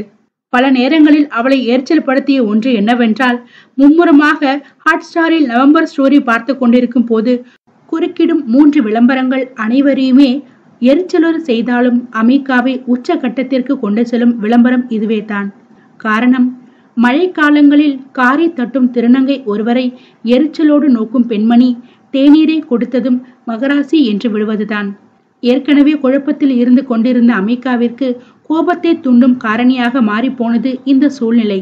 நேரே இயக்குனரின் இருக்கையை அடைய பகுமானமாய் வீற்றிருந்தவனை புழுதியில் உருட்டி அடிக்க வேண்டும் என்ற வெறி கிளம்பினாலும் நாகரீகமும் அவள் கற்ற ஒழுக்கமும் தடுத்து நிறுத்தியது. அமைதியாக அருகில் சென்றவள், சார், இந்த ஆட் உங்களோடது தானா என கேட்டாள்.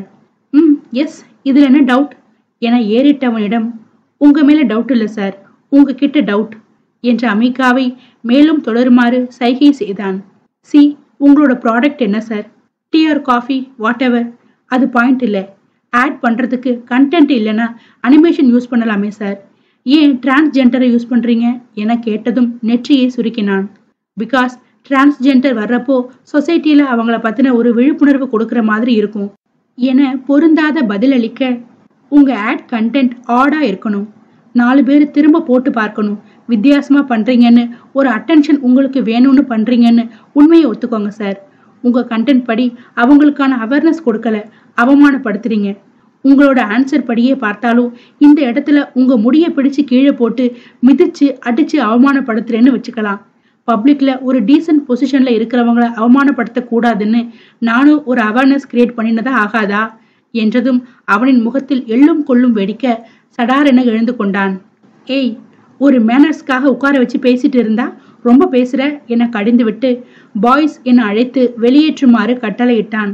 அவர்களில் பிடியில் திமிரி கொண்டிருந்த அமிகாவோ, சொசைட்டில தப்பு நடக்குதுன்னா எது சரின்னு மக்கள் கண்ணுக்கு காட்டுங்க, அதே தப்ப திரும்ப போட்டு நஞ்சா மாத்தாதீங்க. உண்மையை சொன்னா ஏத்துக்கிற பக்குவம் எப்போ வருதோ அன்னைக்கு தான் இந்த சொசைட்டி ஒரு சரியான ஸ்ட்ரக்சருக்கு வரும் என கத்தினாள். அவளை பேச விடாது இழுத்து கொண்டிருந்த ஒருவனின் மூக்கில் ஓங்கி குத்து விட்டு ஃபோர்ஸ் பண்ணின போட்டுடுவேன் என மிரட்டவும் அவ்விடம் கைகலப்பானது. சமூகத்தில் நடைபெறும் கீழ்த்தரமான செயல்களை எதிர்த்து எதிர்கருத்துக்களை முன்வைப்பதினால் தோன்றும் போராட்டங்களையும் மிரட்டல்களையும் எதிர்த்து பழகியவளுக்கு இது ஒன்றும் பெரிதாக படவில்லை. அவளுடைய வரவை மும்பை எதிர்பார்க்காததால் நெற்றியில் காயமும் ஆடையில் கரையும் பரிசாக பெற்று சேர்ந்தாள். தற்பொழுது தன்வியின் இதழ் முற்றுகையில் திடுக்கிட்ட அமிகா அசையாமல் சிலை என சமைந்திருக்க முத்திரை பதிக்கப்பட்டதும் விலகி கொண்டது அவளது இதழ்கள். 2 நிமிடங்களில் அதிர்ச்சியை அனாயாசமாக எரிந்துவிட்டு, நீ என்ன காரியம் பண்ணின தனு? பைத்தியமா நீ என விழிகளை விரித்து கடிதலோடு கேட்டாள் அமிகா. நெற்றியில் தவழ்ந்த கூந்தலினை கோதி உச்சந்தலையில் நிற்க வைத்தபடி, மீகா, நீ என்ன திட்டினாலும் இதுதான் நான் என்றவள் பெருமூச்சிட்டாள். புருவம் நெறித்த அமிகாவோ, நீ நீ என வார்த்தைகள் நாட்டியமாட, ஆர் யூ லெஸ்போ என கேட்டிட்டாள்.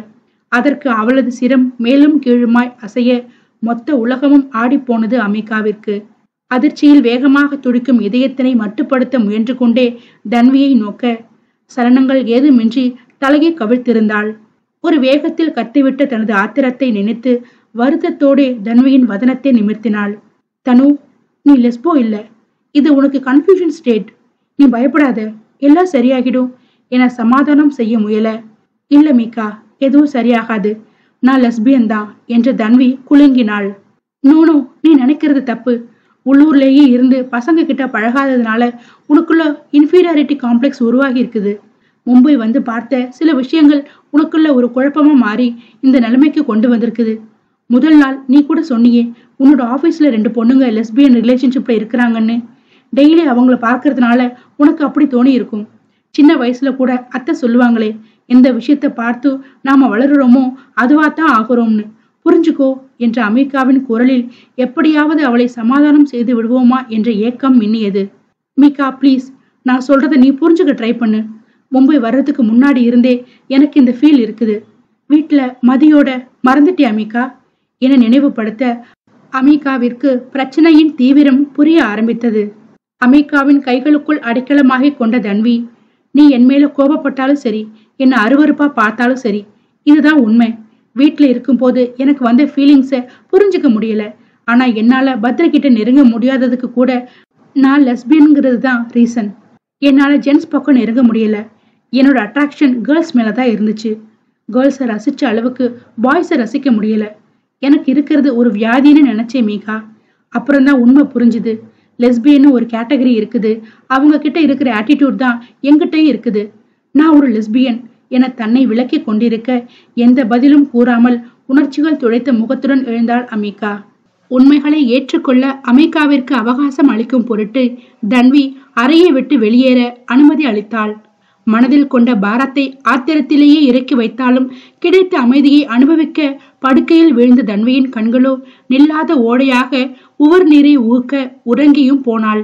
இரவு 2 மணி அளவில் உறக்கத்தில் இருந்து விடுபட்டவள் எழும் பொழுது கட்டிலின் அருகே கிடந்த கவுச்சில் உறங்கிக் கொண்டிருந்தான் பத்ரி. திடும் திடுமென எழுந்து அமர்ந்த தன்வி அவனை மெல்ல தட்டியதும் சொருகிய விழிகளை கசக்கியபடியே எழுந்தான். பத்ரி, நீங்க இங்க என அவளது நாவானது குழற, சில் தன்வி, எந்த ப்ராப்ளமும் நடக்கல. So B calm down. ஸ்ரவனுக்கு ஃபீவரிஷா இருக்கிறதுனால அமிகா ஹோட்டல் போயிருக்கிறாங்க. நீ தனியா இருப்பேன்னு என்ன பாத்துக்க சொன்னாங்க என தோள்களை குலுக்கினான். நெஞ்சில் கை வைத்து மூச்சை வெளியிட்ட தன்வியிடம், are you okay? Tea R coffee ஏதாவது போட்டு தரட்டுமா என வினவ, இட்ஸ் ஓகே பத்ரி, பரவாயில்ல, நீங்க தூங்குங்க என போர்வையை தலைவழி இழுத்து மூடிக்கொண்டாள். அது வெட்கமும் தயக்கமும் கலந்த நிலை என்று அவன் எண்ணிக்கொள்ள அவளோ போர்வையினுள் தூக்கமின்றி துக்கத்தில் தவித்தாள். அடுத்து வந்த நாட்களில் அமிகா இவள் இருக்கும் பக்கமாய் தலையை கூட காட்டாமல் ஸ்ரவனோடு தங்கிக் கொள்ள தினம் தினம் பத்ரியின் பாசத்தினாலும் அக்கறையினாலும் நொடிந்து கொண்டிருந்தாள் தன்வி. அவளுக்காக அனைத்து வேலைகளையும் புறந்தள்ளிவிட்டு மும்பையில் காத்திருப்பதோடு மட்டுமில்லாமல் ஒவ்வொரு விஷயங்களையும் காதலோடு நடத்த தன்னால் அவனை காதலிக்க இயலாதே என்ற குற்ற உணர்வு மேலோங்கியது. இது போதாத குறைக்கு மனம் வேறு அமிகாவின் அருகாமையை வேண்டி துரிதப்படுத்த நாளொன்று மேனியொன்றாய் நலிந்து கொண்டிருந்தாள். ஒரு கட்டத்திற்கு மேல் உணர்வை தாங்க மாட்டாமல் அவனிடமே தெரிவித்து விட துணிந்து விட்டாள். அன்று ஆபீஸிற்கு வந்து அழைத்து கொண்ட பத்ரி உயர்தர உணவகம் ஒன்றிற்கு அழைத்து சென்றான். இப்பொழுதெல்லாம் அவன் மிக தீவிர காதலனாக உருவெடுத்துக் கொண்டிருக்கிறான். காலையில் உணவு தயாரித்து அவளை அனுப்பி விடுவதும், சரியான நேரத்திற்கு அழைத்து கொண்டு இளைப்பார புது புது இடங்களுக்கு அழைத்து செல்வது என்று சிறப்பான சம்பவங்களை நிகழ்த்தி கொண்டிருக்கிறான். உண்மையை கூறிவிடும் திண்ணும் தன்விக்கு இல்லை என்றாலும் இதற்கு மேலும் குற்ற உணர்ச்சியோடு அவதியுறும் நிலையை அலைய முடிவெடுத்து விட்டாள். பத்ரி என உதடுகள் அழைத்தாலும் கைகளோ நானின் மீதிருந்த தாளில் கோலமிட்டு கொண்டிருந்தது. சொல்லு தன்வி, எங்கிட்ட என்ன ஹெசிடேஷன் என்றவனின் முகத்தில் இலகுவான புன்னகை. அவள் வார்த்தைக்கு பின்னும் இதே புன்னகை இருக்குமா என்றால் கேள்விக்குறிதான். நான் சொல்ல மறந்துட்டேன் தன்வி, நெக்ஸ்ட் வீக் நாம ஊருக்கு கிளம்புறோம். மேரேஜுக்கு முன்ன சங்கீத் மாதிரி சின்னதா ஒரு ஃபங்க்ஷன் வைக்கலாம்னு பெரியவங்க நினைக்கிறாங்க. நேத்து நைட்டு அங்கிள் கால் பண்ணியிருந்தாங்க.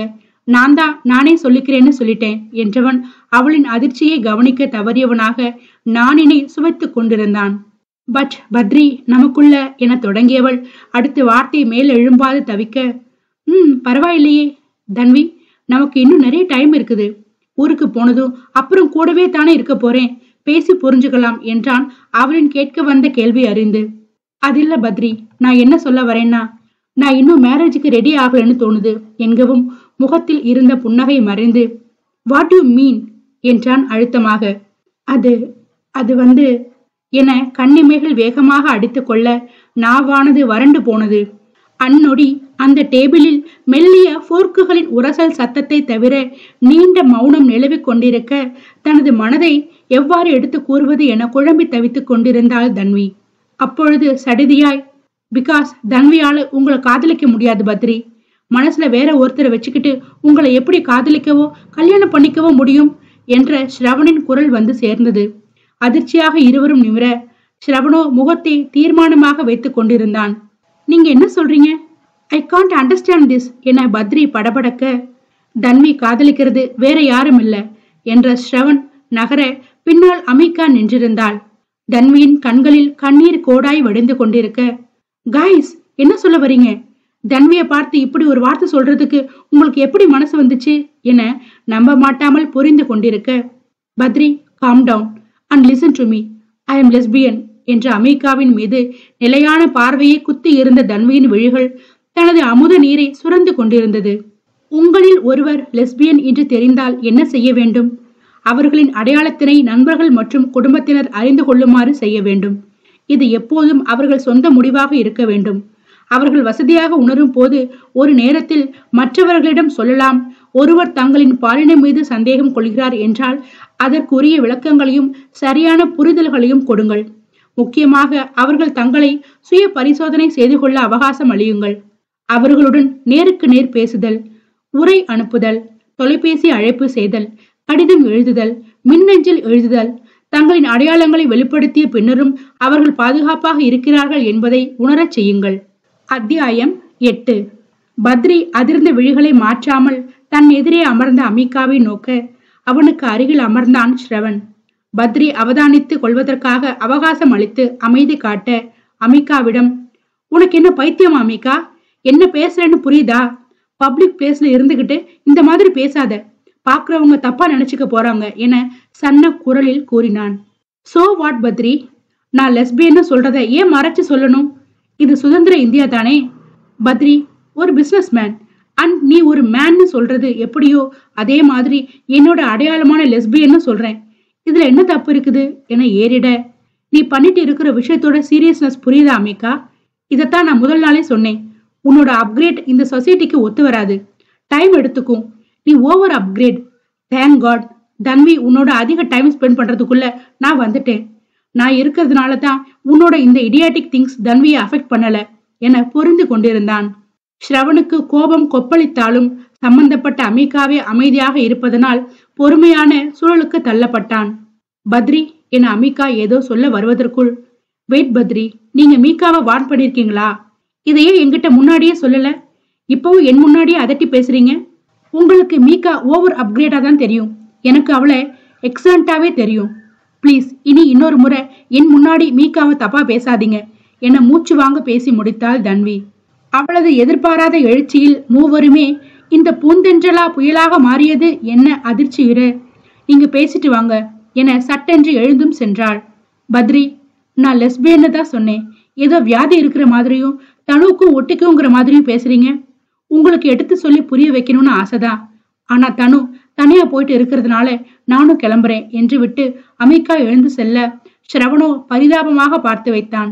கோபத்தினால் தெரித்த விழிநீரோடு வேகத்தில் நடந்து கொண்டிருந்தவரின் மனதினுள் தீராத வழியொன்று பரவி கொண்டிருக்கின்றது.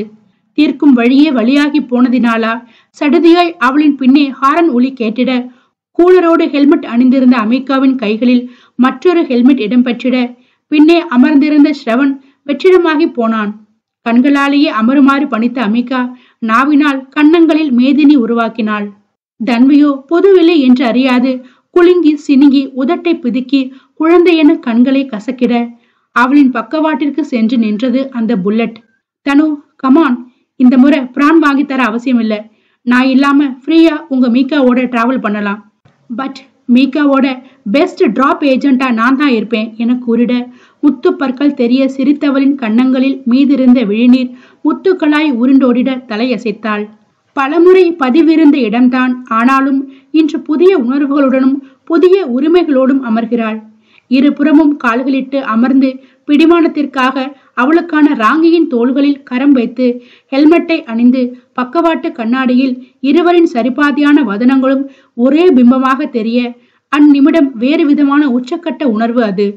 சில பல தெருக்களில் நுழைந்து வளைந்து புல்லட்டினை செலுத்திய அமிகாவின் வேகத்தினை கண்டு வியந்து விடுவாள் என்று எண்ணி இருக்க அவளோ உஷ்ணமான காற்றில் உறங்கி போயிருந்தாள். முன்னால் இருந்தவளின் மேல் கொண்ட நம்பிக்கையினால். தனு தனு என ஒற்றை கரங்களால் அவளின் கால்களை தொட்டு உலுக்கிட அசைந்து கூட கொடுத்தாள் இல்லை. சரியா போச்சு போ.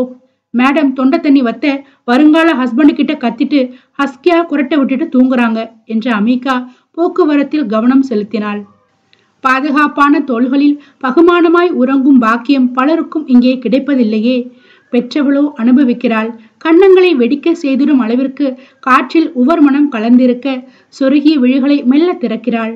கண்முன்னே விதமான கடல் அலைகள் கருமணற்கரையினை தழுவி விட்டு செல்ல விஸ்தாரமாகவும் நெருக்கடி இல்லாத சாலையுமே காட்சி தந்தது. வாவ் என அனிச்சையாகவே அதரங்கள் அசைய முன்னால் அமர்ந்திருந்தவளின் இதழில் குறுநகை. ராங்கி அவளின் ரகசிய ரசிப்பை கண்டுகொண்ட ராணி அவளோ ரம்யமாகி போனால் வெட்கத்தில் திளைத்து.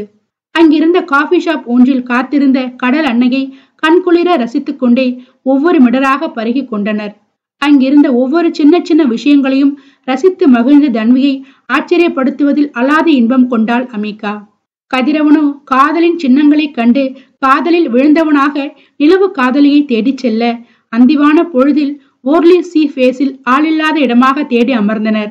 முட்டி மடிந்து அமர்ந்த தன்வி பிடிமானத்திற்காக வலது கரத்தை தரையில் ஊன்றிட அமிகாவோ இரு கால்களையும் நீட்டி பின்னால் கரங்களை பதித்து அமர்ந்தாள். இந்த இடம் ரொம்ப அழகா இருக்குதுல்ல மீகா? உனக்கு ஞாபகம் இருக்குதா? சின்ன வயசுல மொட்டை மாடியில தெரியுற விண்மீனுக்காக வீட்டுல இருக்கிற லைட்டை எல்லாம் ஆஃப் பண்ணிட்டு வேடிக்கை பார்ப்போம். அப்போ நமக்குன்னு எந்த கவலையும் இல்ல, எந்த பிரச்சனையும் இல்ல, நமக்குள்ள இந்த பிரிவு கூட இல்ல. அந்த நாட்கள் ரொம்ப அருமையா இருக்கும். அப்பா அம்மா அத்தை எல்லாரையும் ஏமாத்திட்டு தலையணையோட பணியில நனைஞ்சு அடுத்த நாள் திட்டு அடி வாங்கினது எல்லாம். டெய்லி நைட் ஜன்னல் க்ளோஸ் பண்ண போறப்போ தெரியுற விண்மீன்கள் கிட்ட ஏன் அந்த மாதிரியான ஒரு அழகிய ராத்திரியே எங்க கிட்ட இருந்து திருடிக்கிட்டேன்னு கேட்க தோணும் என வானை வெறித்தபடியே கூறிக்கொண்டிருந்தாள் தன்வி. அதுக்கப்புறம் உன் கூட இல்லாததுனாலதான் என் மேல காதல் வந்துச்சா என அமிகா சலனமின்றி விளக்க திடுக்கிட்டாள் தன்வி. தனு, எனக்கு தெரியும் உன்னோட ஒவ்வொரு கண்ணாசைவுக்கும் உள்ள அர்த்தத்தை தெரிஞ்ச டிக்ஷனரி நான். என்கிட்ட எந்த பொய்யும் சமாளிப்பு எடுபடாதுன்னு உனக்கே தெரியும்.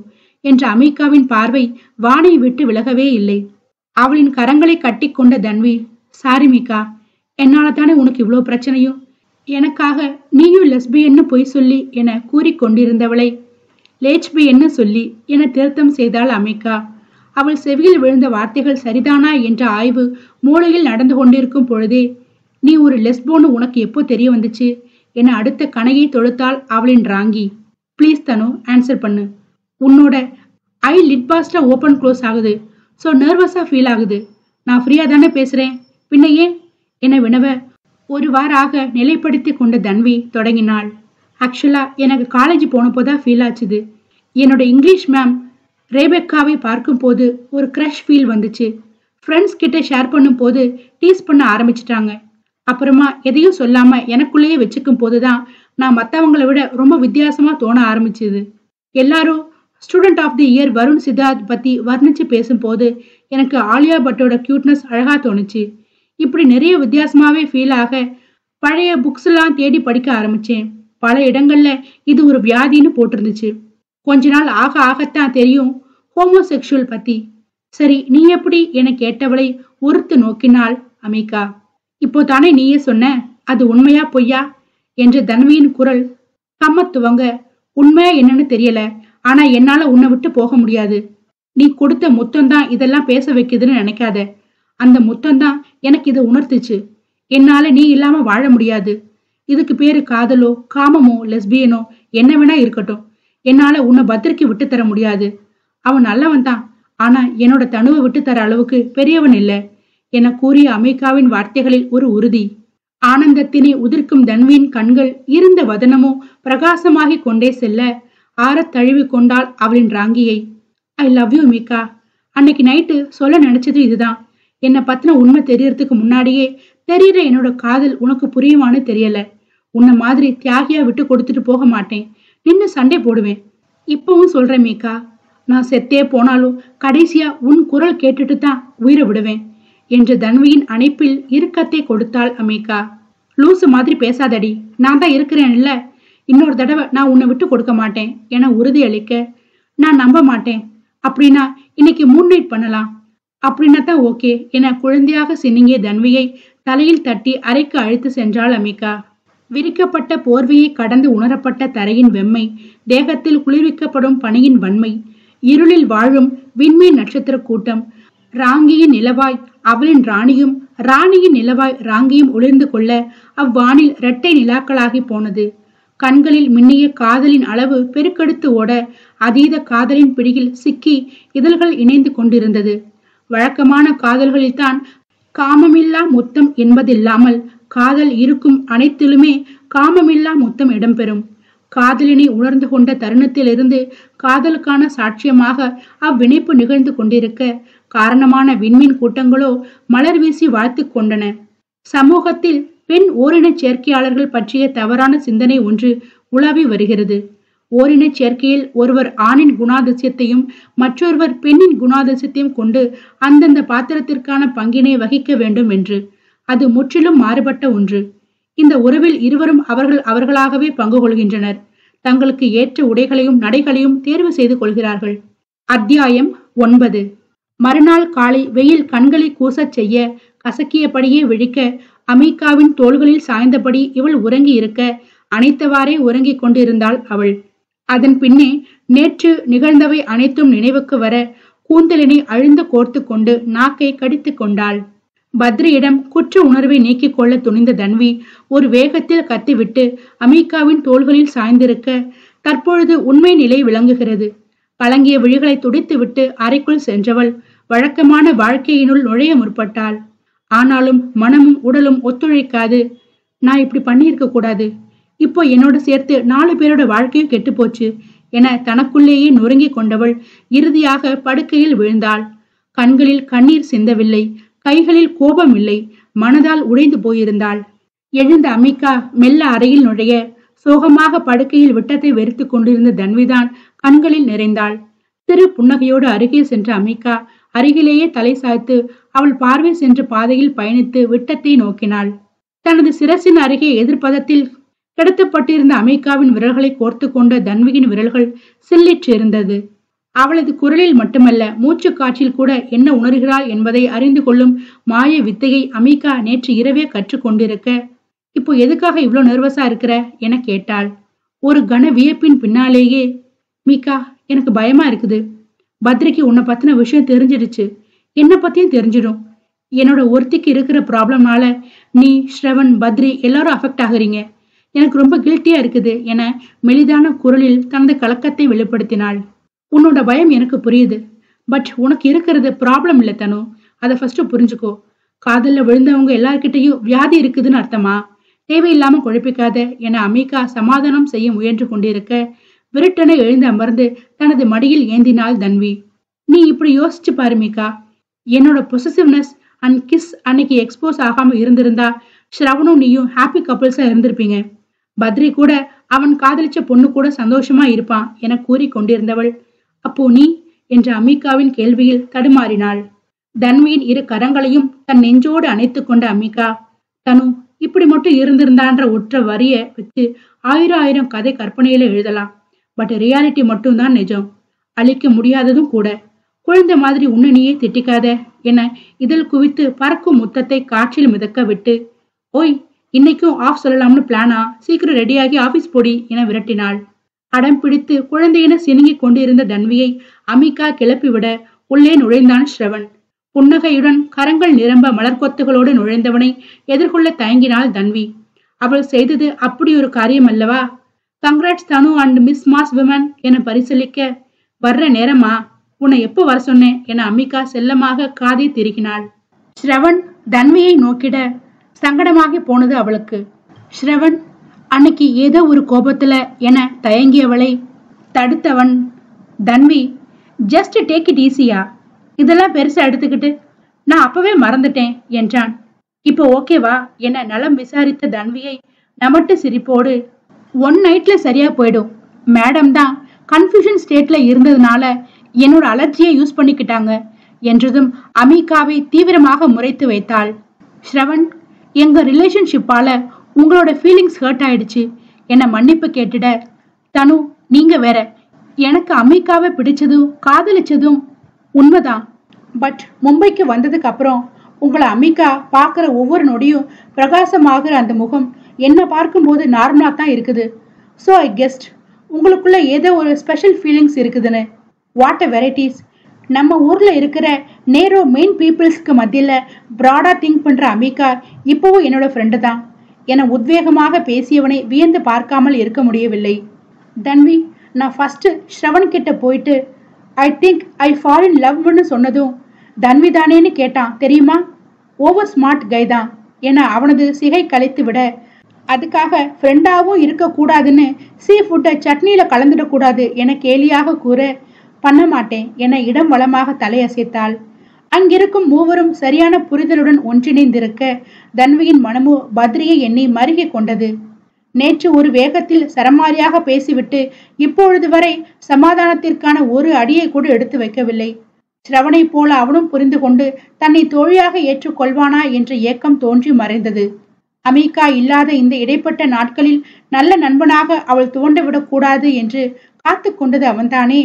அவளது முக பாவனையே அவளின் கலக்கத்தை அறிவித்துவிட, தன்வி ஃபீல் பண்ணாதீங்க, பத்ரிக்கும் கூடிய சீக்கிரமே இந்த புரிதல் வரும் என்று ஸ்ரவன் நம்பிக்கை அளித்திடவே என தலையசைத்து கொண்டாள். பணியை முடித்துவிட்ட தன்வி பத்ரியின் எண்ணிற்கு அழைக்க தொடர்பு கிடைக்கவில்லை. பின் முதல் நாள் அவன் தங்கியிருந்த ஹோட்டலின் பெயர் நினைவுக்கு வர அங்கு சென்றாள். வரவேற்பில் விசாரிக்க சற்று நேரத்திற்கு முன்பு கிளம்பியதாக மட்டும் தகவல் வந்தது. சோர்வாக அறைக்கு திரும்பிய தன்வி நடந்ததை அமிகாவிடம் கூறி முடித்தாள். ஓகே தனு, பத்ரிக்கும் சம் ஸ்பேஸ் வேணுமே என சமாதானம் செய்ய முயற்சிக்க, மீகா, உனக்கு இந்த விஷயத்தோட சீரியஸ்னஸ் புரியல. பத்ரிக்கு என்னை பத்தி தெரியுமா தெரியாதான்னு கூட தெரியல. அடுத்த நிமிஷம் என்ன நடக்குமோன்னு எனக்கு பயமா இருக்குது என்றவளின் குரலில் அதிகத்திற்கும் அச்சம் இருந்தது. ஓகே கூல் என்றபடி அவளை அணைத்த அமிகா, அடுத்து என்ன நடக்குமோன்னு எல்லாருக்குமே பயம் இருக்கும். ஆனா அதையே நினைச்சிட்டு இருந்தா இந்த நிமிஷத்தை வாழ முடியாதே. தனு, பத்ரி ஒரு சேஞ்சுக்காக பிரேக் எடுத்துக்கலாம், அவனுக்கும் நாம ஸ்பேஸ் கொடுக்கலாம் என ஆறுதலாக பேசிக் கொண்டிருந்தாள். அப்பொழுது மேஜையில் அடுக்கப்பட்டிருந்த மெழுகுவர்த்திகளை கண்ணுற்ற தன்வி, மீகா, ஏதாவது சர்ப்ரைஸ் பிளான் இருக்குதா என அப்பாவியாக கேட்க மாட்டிக்கொண்ட அமிகாவோ மழுப்பலாக, சேச்ச அப்படி இல்லையே, ஜஸ்ட் சர்ப்ரைஸ் பண்ணலாமான்னு யோசிச்சுட்டு இருந்தேன் என்றிட கள்ளி என காதியை திருகினாள். வேகமாக படுக்கையரின் கதவை திறக்க கட்டில் முழுவதும் காகித குப்பைகள் இறைந்து கிடக்க, சுவற்றில் இருவரின் படங்களை இதய வடிவிற்கு அடுக்காக ஒட்டி வைத்து விளக்குகள் ஒளிர்ந்து கொண்டிருந்தது. மீகா என்று தன்வியின் விழிகள் விரிந்து வியப்பை வெளிப்படுத்தி கொண்டிருக்க, அவ்வளவுதானா, ஒரு ஹக் கிடைக்கும்னு நினைச்சேன் என உதடி வளைத்து கொண்டவளை காதலாக அணைத்து கொண்டாள் தன்வி. ஃபியூச்சர் எப்படி இருக்குன்னு தெரியல மீகா, ஆனா எப்பவும் நான் சாயறதுக்கு உன்னோட தோள்களும் என் மழையில தலை சாக்கிற நீயும் வேணும் என்றவளின் கண்கள் பனி மழையில் நனைந்து விட்டு இருந்தது. தனு, உன்னோட சுவாசம் இல்லாம என்னால உயிர் வாழ முடியாதுன்னு தான் நான் மும்பை கிளம்பி வந்ததே என தலையில் மெல்ல தட்டியவள், நீ வர்றதுக்குள்ள படுக்கைய சரி பண்ணி வச்சிடலாம்னு தான் இருந்தேன். ஆனா உனக்கு இன்னைக்கு மூடும் சரியில்லை, எனக்கு நேரமும் இல்ல. இருந்தாலும் எனக்காக கொஞ்சமா என இழுத்தாள். அவள் என்ன கூற போகிறாள் என தெரிந்தும் கண்களில் ஆர்வத்தை பெருக்கெடுக்க செய்த தன்வி, உனக்காக என நெருங்கினாள். எனக்காக கொஞ்சம் பெட்டை கிளீன் பண்ணிட்டேன் என்கவும் தன்வி முறைக்க, பாசாங்காய் பயந்து நடுங்க பாய்ந்து அடிக்க செல்ல அவ்விடமே கலைபரமாக தொடங்கியது. மறுநாள் காலை கண்கள் சொருகிய நிலையில் உறக்கத்தில் இருந்த தன்வியின் முகத்தில் வீழ்ந்து கிடந்த முடிக்கற்றைகளை மெல்ல விரித்து விட்ட அமிகா மோன நிலைக்கு செல்ல துவங்கினாள். நீ செய்த மாயமென்ன மாயக்காரியே, மலங்க மலங்க விழுக்கும் மங்கை இடத்திலா மனம் மல்லாந்து கிடந்து மன்றாடி கொண்டிருக்கிறதடி. ஒவ்வொரு விடியற் பொழுதிலும் என் கவி உனை துயில் கலைக்க ரீங்காரமாய் என்னிடம் சண்டையிட ரகசியமாய் ரசித்த கள்ளத்தனத்தை கண்டுகொண்டேனடி. காப்பி கலக்கும் காதலியின் இடைவெளித்து கழுத்தில் சுவாசம் வெளியிட்டு சிலிர்க்க செய்ய வேண்டுமடி. ஒற்றை நெற்றி பதித்தலுடன் பல தூரம் கடக்க பதறாது காத்திருப்பின் சுகம் அனுபவிக்க வேண்டுமடி. கதிரவன் இரவினுள் சங்கமிக்க சாந்தமாய் மடி சாய்ந்து கண்களில் நிறைந்த உன்னுடன் கனவுகளாகிட வேண்டுமடி. நான் கூறும் அனைத்தும் என்னில் இருக்கும் நீயோ உன்னில் கலந்த நானோ நிறைவேற்றிட வேண்டுமடி என வடித்துக் கொண்டிருந்த அமிகாவின் மீது கரம் வலித்து கண்களை திறவாத தன்வியை செல்லமாக முறைத்து கொண்டிருக்க, இப்படியே திரும்பவும் கனவுக்குள்ள போயிடுறேனே பிளீஸ் என்றாள் தன்வி. நான் நீன்னு ஆரம்பிக்கும் போதே எழுந்துட்டேன்னு தெரியும், ஒழுங்கா எந்திரிச்சு கிளம்பு. என்னோட ஸ்டார்ட் அப்க்கு இன்னைக்கு என்ட்ரி கொடுக்கலான்னு இருக்கிறேன் என்ற அமிகா போர்வையை அழகாக மடித்து அடிக்கினாள். என்று சினங்களோடு எழுந்த தன்வி அலுவலகத்திற்கு கிளம்பினாள். பாதி வாசலுக்கு சென்ற பின்னரே நினைவு வந்தவளாக ஐடி கார்டை எடுக்க சென்றாள். அந்த நேரத்தில் அமிகாவின் போன் சினுங்கியது. ஹலோ பா என உற்சாகத்துடன் தொடங்க, அமி தன்வி பக்கத்துல இருந்தா போனை கொடு என்ற குகனின் குரலில் ஒரு அவசரம் தெரிந்தது. திரும்ப வந்தவளிடம் லவுட் ஸ்பீக்கராக மாற்றியே கொடுக்க, தன்வி என்னாச்சுமா, நீ இல்லாம மாப்பிள்ள தனியா வந்திருக்காரு, அவர் இல்லாம நீ மட்டும் அங்க என்ன பண்ற என கேட்டார். தைரியமாக தனித்தனியே சாதிக்க வேண்டும் என்று தத்துவம் பேசும் குகன் மறைந்து மருமகளுக்காக தவிக்கும் சராசரி மனிதனாகவே அக்குரலில் உணரப்பட்டார்.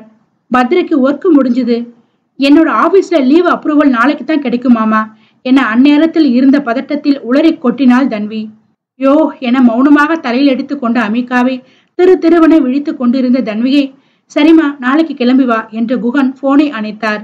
இப்போ என்ன பண்றது என அமிகா முற்றும் திடுக்கிட்டவளாக வினவ, எதுக்காக அப்படி சொன்ன என அமிகா கேட்டுக் கொண்டிருக்கும் போதே தன்வியின் போன் அலறியது. அழைத்தது பரிமளாதான். நடப்பது என்னவென்று சரியாக யோசிக்கும் முன்னரே அடுத்தடுத்த அடிகள். அமிகாவை அமைதியாக இருக்கும்படி கூறிவிட்டு போனை அட்டன் செய்ய லவுட் ஸ்பீக்கரே தற்சமயத்திற்கு சரியானதாக தோன்றியது. ஹலோ என கம்மிய குரலில் கேட்டதுதான் தாமதம். தன்வி எப்படி இருக்கிறம்மா, பத்ரி வீட்டுக்கு வந்திருக்கிறான், நாளைக்கு உன்னால இங்க வர முடியுமா, மறக்காம வந்துடு, நாங்க உனக்காக வெயிட்டிங், வரும்போது அந்த அமிகா இல்லாம வந்துடு என்கவும் மறுக்க வழியின்றி சரி என்று தலையாட்டி வைத்தாள். தன்வியின் இதயமோ வறண்ட தொண்டைக்கு ஈடு கொடுக்கும் விதமாக வேக வேகமாக துடிக்க துவங்க நெற்றிகளில் வியர்வை வழிந்தோடி கொண்டிருந்தது. என்ன நடக்குது தன்வி, அப்பாவும் வர சொல்றாரு, ஆன்டியும் வர சொல்றாங்க, என்னதான் நடந்துச்சு என குழப்பத்தோடு புருவங்களை தேய்த்திட, உனக்கு இன்னுமா புரியல மீகா, எல்லாம் வெளியே வந்துருச்சு, நம்ம உண்மை எல்லாருக்கும் தெரிஞ்சிடுச்சு, பத்ரி அம்மா சொன்னதை தெளிவா கேட்டதானே, எல்லாம் போச்சு என வாசலிலேயே அமர்ந்து அரச்சு துவங்கினாள். கண்களில் இருந்த நீர் வெளியேறும் முன்னே தன் நெஞ்சோடு அணைத்து கொண்ட அமிகா, ஒண்ணுமில்ல தனு, நீ நினைக்கிற மாதிரி எதுவும் ஆயிருக்காது, உண்மை தெரிஞ்சாலும் என்ன, என்னைக்காவது வெளியே வர வேண்டியது தானே, இப்போ வந்திருக்குது, டோன்ட் வரி, என்ன ஆனாலும் நம்ம பக்கம் லாபம்தான், நீ ஃபீல் பண்ணாத, என்ன முதுகை நீவி விட்டாள். என்ன லாபம் மீகா? அன்னைக்கு மதியோட ஒரு நிமிஷம் பார்த்ததுக்கே அம்மாவோட ரியாக்ஷன் பார்த்ததானே? வீட்டுல இருக்கிற எல்லாரையும் எப்படி ஃபேஸ் பண்றது என்றிட அவளது பயத்தினை அமிகாவால் உணர்ந்து கொள்ள முடிந்தது. அவள் அன்று பயத்தில் தவித்தாள் என்றால் இவள் பதைப்பில் அல்லவா தவிழ்த்து கொண்டிருக்கிறாள். தனு, எல்லாரையுமே நாம ஃபேஸ் பண்ணித்தான் ஆகணும். எவ்வளவு நாளைக்கு இந்த சொசைட்டியை பார்த்து ஓட முடியும்? கஷ்டம்தான். நாம இன்னும் நிறைய ஸ்ட்ரகிள் பண்ணணும். ஆனா இது எல்லாத்தையும் தனித்தனியா செய்ய போறது இல்ல, சேர்ந்து பண்ண போறோம். நீ ஞாபகத்துல வச்சுக்கோ தனு, எந்த பிரச்சனை வந்தாலும் இந்த கை உன்னோட கையோட கோர்த்து தான் நிற்கும். நாம ரொம்ப ஸ்ட்ராங்கஸ்ட் கேர்ள்ஸ். நாம ஏன் பயப்படணும்? வா, ஊருக்கு கிளம்பலாம். உன்னோட அம்மா, என்னோட அப்பா 2 பேரையுமே ஃபேஸ் பண்ணலாம் என அமிகா நம்பிக்கையாக பேசிட அன்றே கிளம்பினர். ரயில் வரும் வழி முழுவதும் தன்வி மனதில் வீட்டில் என்ன நடந்திருக்குமோ, உண்மை தெரிந்ததும் எப்படி ரியாக்ட் செய்திருப்பார்கள், எப்படி முகத்தில் விழிக்கப் போகிறோம் என்று சமாதான மொழிகளை எப்படி கூறப் போகிறோம், இந்த சமூகம் ஏற்றுக்கொள்ளுமா, ஏற்றுக்கொள்ளவில்லை என்றால் எப்படி எதிர்கொள்ளப் போகிறோம் என்ற கேள்விகள் சூழ்ந்து கொண்டே இருந்தது. மும்பையில் இருந்தவரை பலதரப்பட்ட மக்களும் பலவிதமான கலாச்சாரமும் விரவி கிடக்க தான் செய்வது தவறென்ற உணர்வே இன்றி இருந்துவிட்டாள். தற்பொழுது வளர்ந்து வரும் கிராமத்தினுள் நுழைந்து தங்களை பற்றி எடுத்து கூறினால் அவர்களின் கருத்து என்னவாக இருக்கும் என்பதையே யூகிக்க முடியவில்லை. கிராமங்களில் ஒரே கலாச்சாரம் மட்டுமே பின்பற்றி வரும் நிலையில் அவள் யோசித்த சாத்தியக்கூறுகள் அனைத்துமே சரிந்து கொண்டிருந்தது. ஆய்வின்படி 75% லெஸ்பியன் ஜோடிகள் குடும்ப மற்றும் சமூக வன்முறையை எதிர்கொள்கிறார்கள். ஏற்றுக்கொள்ள மறுப்பதுடன் தூஷித்த வார்த்தைகளையும் வெளியிடுகிறார்கள். சில இடங்களில் இந்த உறவு நிலை பாவம் என்றும் தவறு என்றும் ஒதுக்கி வைத்து பார்க்கப்படுகிறார்கள். சான்றாக திருவிவிலியத்தில் கொரிந்தியர் 6:9-10 துன்மார்க்கர் தேவனுடைய ராஜ்யத்தை சுதந்தரிப்பதில்லை என்று அறியீர்களா? நீங்கள் வஞ்சிக்கப்படாதிருங்கள். பாலியல் ஒழுக்கங்கெட்ட விக்கிரகாராதனைக்காரரும் விபச்சாரக்காரரும் கொள்ளைக்காரரும் திருடரும் அல்லது அவதூறானவர்களோ தரித்திரக்காரரும் தேவனுடைய ராஜ்யத்தை சுதந்தரிப்பதில்லை. ரோமர் 1:26-27. இது நிமித்தம் தேவன் அவர்களை இழிவான இச்சைகளுக்கு ஒப்பு கொடுத்தார். அவர்களுடைய பெண்கள் இயற்கைக்கு மாறானவர்களுடான இயற்கை உறவுகளை பரிமாறினார்கள். அதே போல ஆண்களும் பெண்களுடன் இயற்கை உறவுகளை கைவிட்டு ஆண்கள் மற்றவர்களுடன் தவறான செயல்களை செய்தனர். மேலும் தங்களை தாங்களே தங்களின் மோசமான தண்டனையை பெற்றனர் என்றும் குறிப்பிடப்பட்டுள்ளது. புனித நூல்களில் பல இடங்களில் இவ்வகையான உறவுகள் தவறென்று உணர்த்துகிறது. எது சரி எது தவறு என்ற கேள்விக்கு விடை குழப்பத்திலேயே உலவுகிறது. அத்தியாயம் 10. வீட்டினை அடையும் பொழுதே மிகப்பெரிய அதிர்ச்சி காத்திருந்தது. பத்ரியின் குடும்பத்தார் அனைவரும் அங்கே வருகை தந்திருக்க குஹனின் முகம் சங்கடத்திலும் நிர்மலா வாசுகியின் முகம் குழப்பத்தினாலும் சுருங்கி இருந்தது. என்ன நடந்திருக்கும் என்று யூகிக்க முடியாத கலக்கத்துடன் உள்ளே நுழைய பரிமளாவின் உஷ்ணமான பார்வையை தீண்டி சென்றது. மும்பையில் இருந்து கிளம்பி வந்த பத்ரி மனபாரம் தாங்காமல் அன்னையிடம் அங்கு நடந்தவற்றை கொட்டி தீர்த்திருந்தான். பா, என்னாச்சு என எவருக்கும் கேட்காத வகையில் அமிகா வினவ முயல, மயான அமைதியான வீட்டில் அது சாத்தியமா? அதை ஏமா அங்க கேக்குற? என்ன கேளு. உன் சாயம் எல்லாம் வெளுத்து போச்சு. பொண்ணு பார்க்க வந்த அன்னைக்கே உன்னை பார்த்ததும் எனக்கு சந்தேகமாவே இருந்துச்சு. இப்பதானே விஷயம் எல்லாம் தெரியுது. பொண்ணே இல்லைன்னு உன்னை நம்பி எப்படி எங்க வீட்டுக்கு வரப்போற பொண்ணை கூட வைக்கிறது? நான் சொல்லும் போது நீங்க நம்பலையே.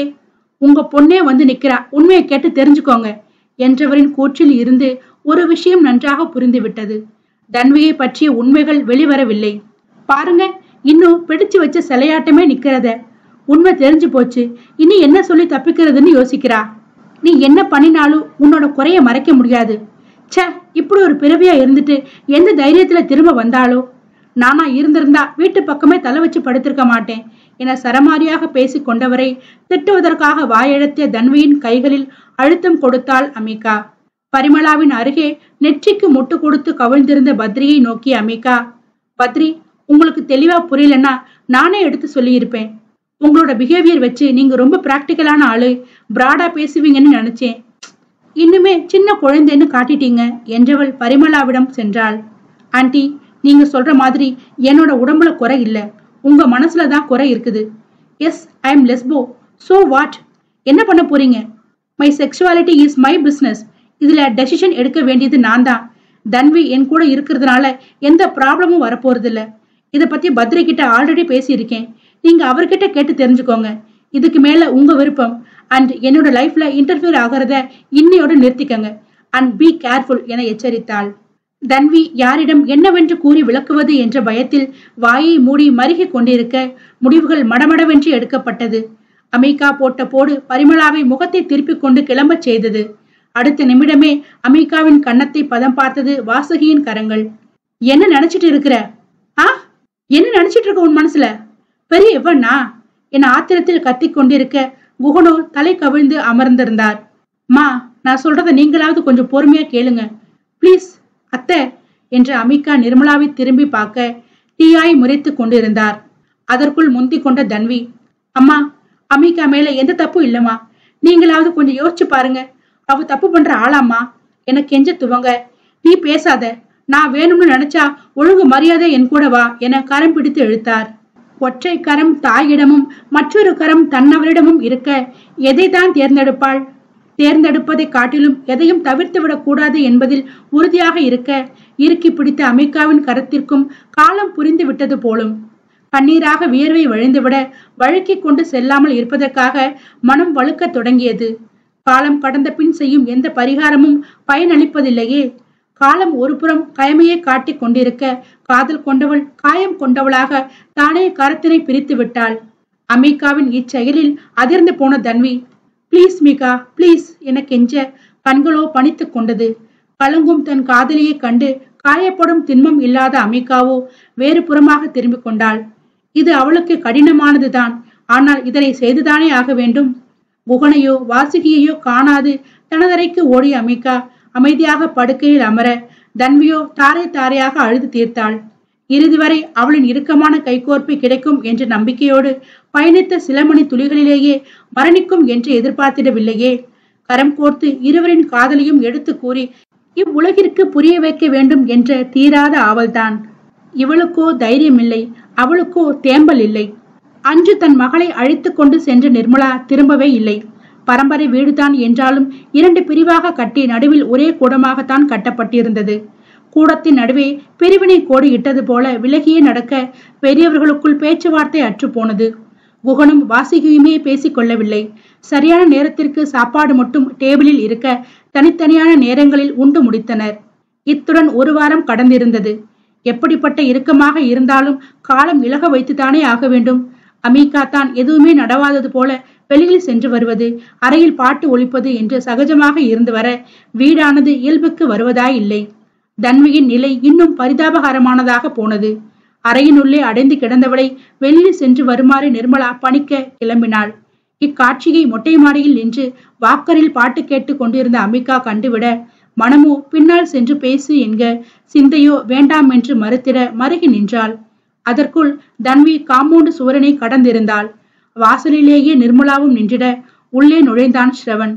இவன் எங்கே இங்கே என்ற யோசனையோடு அமீகா கீழிறங்கி வரவேற்றிட நிர்மலா திருப்பிக் கொண்டு நடந்தார். தன் மகளை காப்பாற்றியவன் என்ற நன்றி இல்லை என்றாலும் வீட்டுக்கு வந்தவன் என்ற மரியாதையாவது கொடுத்திருக்கலாம் என்ற வருத்தத்துடனேயே அமீகாவை பின்தொடர்ந்தான். கூடத்தில் அமர வைக்காமல் அவள் அறைக்கு அழைத்து செல்லவுமே அவனுக்குள் சந்தேகத்தை கிளறிட உள்ளே நுழைவுமே கேட்டுவிட்டான். அன்று நிகழ்ந்த அனைத்தையும் ஒன்றுவிடாமல் ஒப்பித்தவளை முறைத்து விழித்தான் அவன்.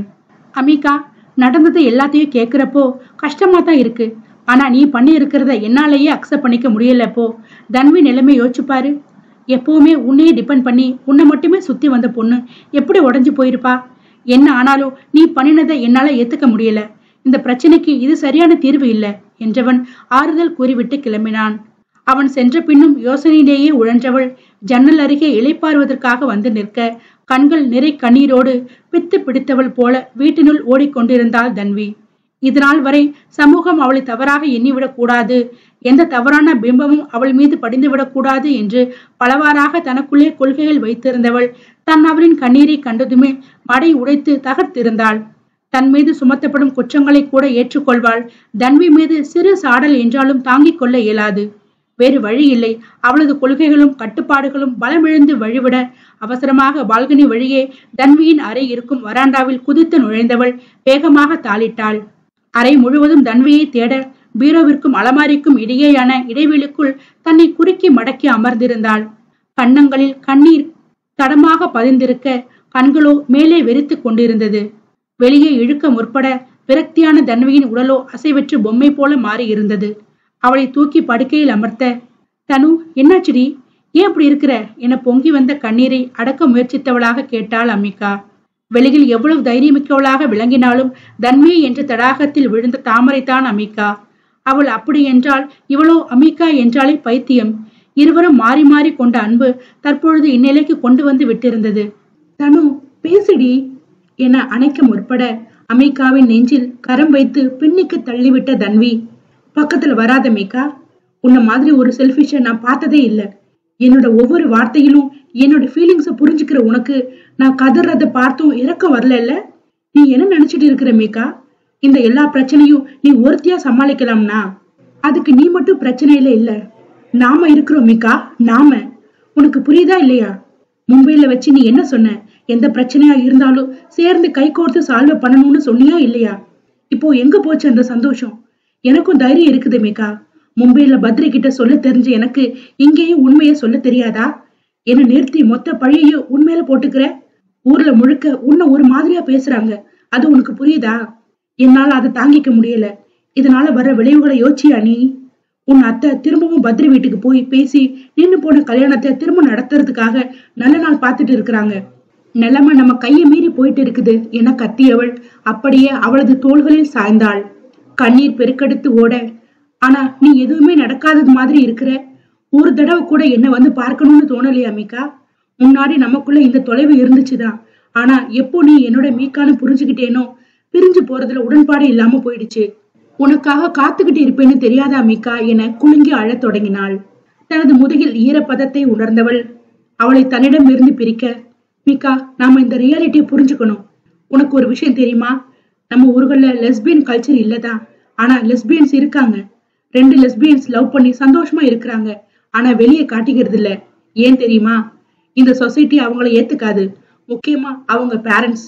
வீட்டுல பிரச்சனை கொடுக்க கூடாதுன்னு அமைதியா இருக்கிறவங்களுக்கு மேரேஜ் பண்ணி வச்சா அவங்களால சந்தோஷமா வாழ முடியாது. பிசிக்கல் ரிலேஷன்ஷிப்ல வர்ற ப்ராப்ளத்தை வேற வழி இல்லாம தனக்குள்ள திணிச்சுக்கிட்டு வாழறாங்க. இன்னும் சில பேர் அந்த ரிலேஷன்ஷிப்பை அக்செப்ட் பண்ணிக்க முடியாம வெளியே வந்துட்டாங்க. இவங்களுக்கு மத்தியில நாம சர்வை பண்றது கஷ்டம் மீகா என்றாள். அவளது கூற்று புரிந்தாலும் மைய கருத்தில் கொண்ட ஐயப்பாட்டினால், இப்போ நீ என்ன சொல்ல வர என ஏறிட்டாள் அம்பிகா. அதனாலதான் நான் ஒரு முடிவுக்கு வந்திருக்கேன். ஊருக்குள்ள பேசுறத பொய்ன்னு சொல்ற மாதிரி நீ ஸ்ரவண கல்யாணம் பண்ணிடு. வெளியே நாம ஆர்டினரியா தெரியும், பட் கடைசி வரை ஒன்னாவே இருக்கலாம் என்றதும் விருட்டனை எழுந்து கொண்டாள். அம்பிகா, உனக்கு என்ன பைத்தியம் மாத்தணும்? ஊர் பேசுறதுக்காக நம்ம வாழ்க்கையை அழிச்சது பத்தாதுன்னு ஸ்ரவணையும் இன்வால்வ் பண்ணணுமா? யோசிச்சுதான் பேசுறியா? இது நமக்கு இருக்கிற குறை இல்ல, நம்மளோட அடையாளம். இதை மறைச்சு வாழறது நம்மள நாமளே கொலை பண்றதுக்கு சமம்.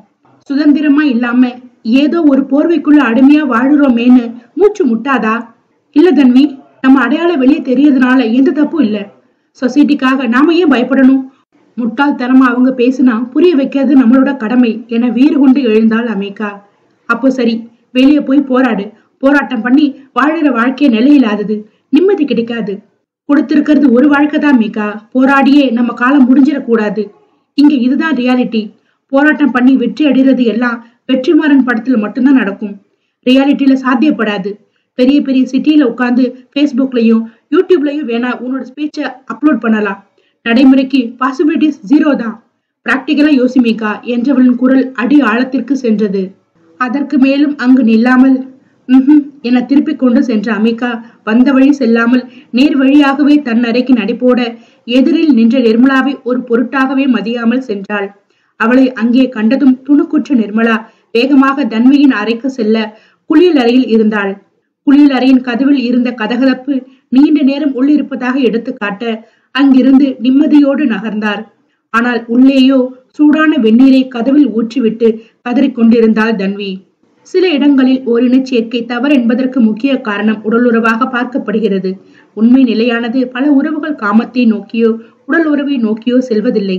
காதல் கொண்டு இறுதி வரை இணைந்து வாழ்வதிலேயே நோக்கமாக உள்ளது. திருநங்கைகள் பலரும் பாலியல் நோக்கத்திற்கு பயன்படுத்தப்பட்டாலும் தற்பொழுது சாதித்து தங்களின் உணர்வுகளை நிலைநாட்டி தங்களின் தேவை கலவை அல்ல கல்வி என்று உணர்த்தி வருகின்றனர். அந்த வரிசையில் ஓரினச் சேர்க்கையாளர்களும் அடக்கம். இந்த காரணிகளை கடந்து உறவு கொண்டார்களேயானால் அது அவர்களின் தனிப்பட்ட விஷயத்தில் அடங்கும். அதில் தலையீடு செய்வதற்கு எவருக்கும் அதிகாரம் இல்லை என்பது பிரிவு 43A விளக்குகிறது. அதன் பிறகு வரும் விளைவுகளுக்கும் பொறுப்பு சம்பந்தப்பட்டவர்களே பொறுப்பேற்கிறார்கள். அத்தியாயம் 11. தனதறைக்கு சென்று நெடுநேரமாக யோசித்த அமிகா அடுத்து என்ன செய்வது என்ற முடிவுக்கு வந்தாள். முதல் கட்டமாக தாய் தந்தையிடம் சென்றாள். பா, மா, என் மேல நீங்க கோபமா இருப்பீங்கன்னு எனக்கு தெரியும். ஆனா அதை விட அதிகமாவே என் மேல நம்பிக்கை வச்சிருந்தீங்க. எனக்கு தெரியும், நான் அதை உடைச்சிட்டேன். நான் உங்ககிட்ட முதல்லையே உண்மையை சொல்லி இருக்கணும் என்று அமிகா தயங்கி நின்றாள். அதற்குள், எவ்வளவு ஈஸியா சொல்ற? நாங்க உண்மையில வச்சிருந்த பாசத்தை காரணமா காட்டி நீ பண்ணினது சரின்னு சொல்ல வரியா? நீ எல்லாம் என் வயிற்றுலதான் பிறந்தியா? இனி ஒரு வார்த்தை பேசாத. நீ எனக்கு பொண்ணும் இல்ல, நான் உனக்கு அம்மாவும் இல்ல என வாசுகி வீரவசனம் பேசி கொண்டிருக்க, மா, நான் ஹேண்டிகாப்டா இருந்தாலும் டிரான்ஸ்ஜெண்டரா இருந்தாலும் எப்படி இருந்தாலும் உங்க பொண்ணுதானே. ஒரு பொண்ணா லட்சணமா எல்லாத்துலயும் பெர்ஃபெக்டா இருந்தா தான் உங்க பொண்ணு.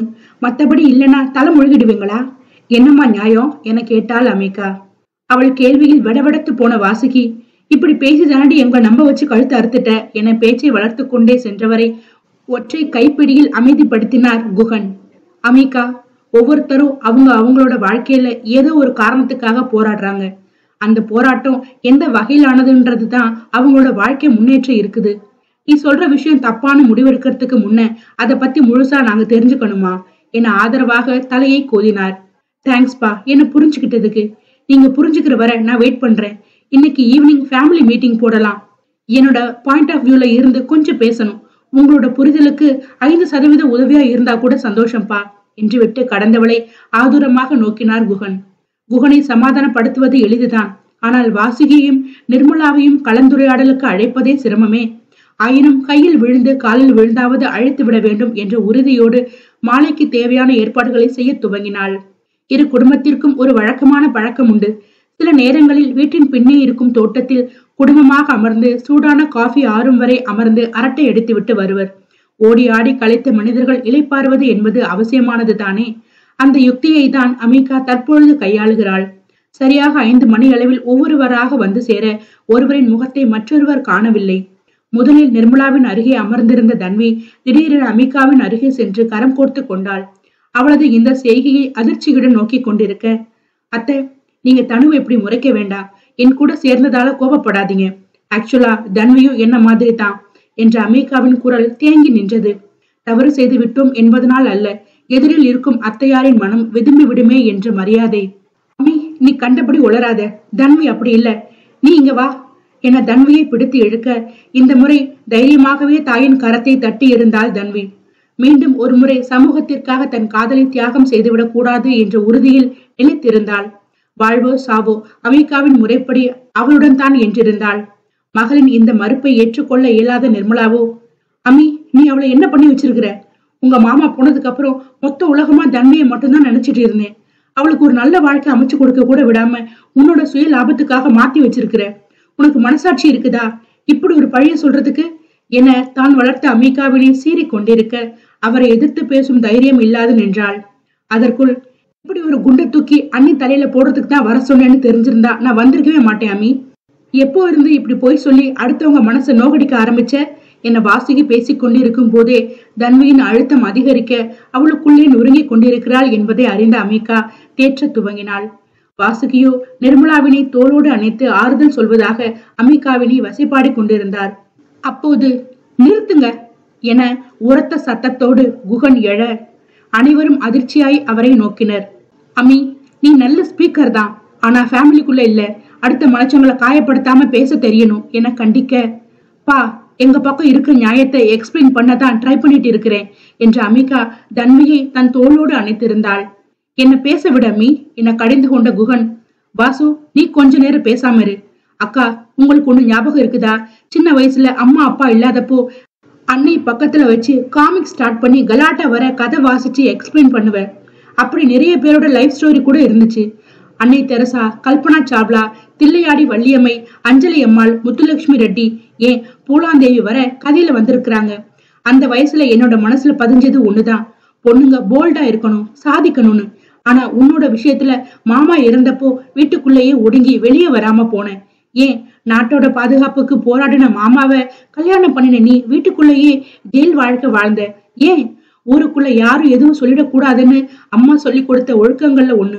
அடுத்தவங்க பேசுற மாதிரி நாம நடந்துக்க கூடாது, அது சரிதான். ஒரு குடும்பத்தோட ஒழுக்கம் பெண்ணோட நடத்தையில தான் இருக்குது. சின்ன வயசுல நீ சொல்லி கொடுத்த கதைகளும் உன்னோட வாழ்க்கையில நடந்த சம்பவங்கள் எல்லாமே எனக்குள்ள ஒரு தாக்கமா மாறி, நீங்க 2 பேரு என்ன திட்டினாலும் காதில் வாங்கிக்காம என்னோட அமிகாவையும் தன்வியையும் தைரியமா அவங்களோட சிறகை விரிச்சு பறக்கணும்னு கத்து கொடுத்து வளர்த்தேன்.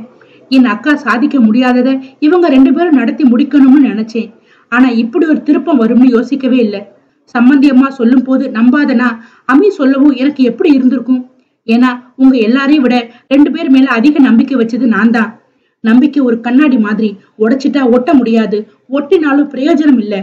ஆனா என்னோட கண்ணாடி உடைஞ்சது இப்போ இல்லக்கா, 2 வாரத்துக்கு முன்னாடியே கீழல் விழுந்து போச்சு. இந்த ஹோலி புக்கை தன்வி சூசைட் ட்ரை பண்ணின அன்னைக்கு அவளோட கபோர்ட்ல இருந்து எடுத்தப்பவே அன்னைக்கு எனக்கு தெரியும் தன்விக்கு இந்த ப்ராப்ளம் இருக்குதுன்னு. உடனே அமிகா கிளம்பி போகவும் எனக்கு இன்னொரு விஷயமும் உறுதி ஆயிடுச்சு. திரும்பி வரும்போது அமி மட்டும் உண்மையை ஒத்துப்பான்னு நான் எக்ஸ்பெக்ட் பண்ணல. இப்போ 2 பேருமே லெஸ்பியன்ஸ் தான். அமி சொல்றது உண்மைதான், இதை நாம நம்பித்தான் ஆகணும் என்று விட்டு மறுபுறமாய் திரும்பி கொண்டார். அநேகமாக பல நாள் நெஞ்சில் ஒளித்து வைத்த உண்மை இறக்கி வைத்து விட்டதனால் கண்ணீர் துளித்திருக்கலாம். அமிகாவிற்கோ தந்தையை ஓடிச் சென்று அணைத்து குலுங்கிட வேண்டும் என்று இருந்தது. ஆனால் தன்வியோ பேச்சு மூச்சின்றி வாயடைத்து போயிருந்த நிர்மலாவை கண்டு உடைந்தவள் அங்கேயே அமர்ந்து குலுங்க தொடங்கி விட்டாள். ஆமாமா, நான் ஒரு லெஸ்பியன், இது எனக்கு முன்னாடியே தெரியும். இந்த உண்மைய உங்ககிட்ட எப்படி சொல்றது, என்னன்னு சொல்றதுன்னு தெரியல. அன்னைக்கு கூட மீகா என்னோட உண்மை வெளியில வந்துட கூடாதுன்னு தான் எல்லாத்தையும் அவன் மேல தூக்கி போட்டுக்கிட்டா. என்ன மன்னிச்சிடுங்கம்மா, என்னால உங்களுக்கு ஒரு நல்ல பொண்ணா இருக்க முடியல, மன்னிச்சிடுங்கம்மா என தரையை வெறித்தவாறு மன்னிப்பினை நிறுத்தாது வேண்டிக் கொண்டிருந்தாள். உடனே அவளை பற்றி தூக்கி நிறுத்திய குகன், நீயோ அமியோ மன்னிப்பு கேட்க கூடாதுமா. உங்களோட ஃபீலிங்ஸை புரிஞ்சுக்காம இந்த நிலைமைக்கு கொண்டு வந்த சொசைட்டி தான் மன்னிப்பு கேட்கணும். இனிமேதான் நீங்க 2 பேரும் ரொம்ப தைரியமா இருக்கணும்.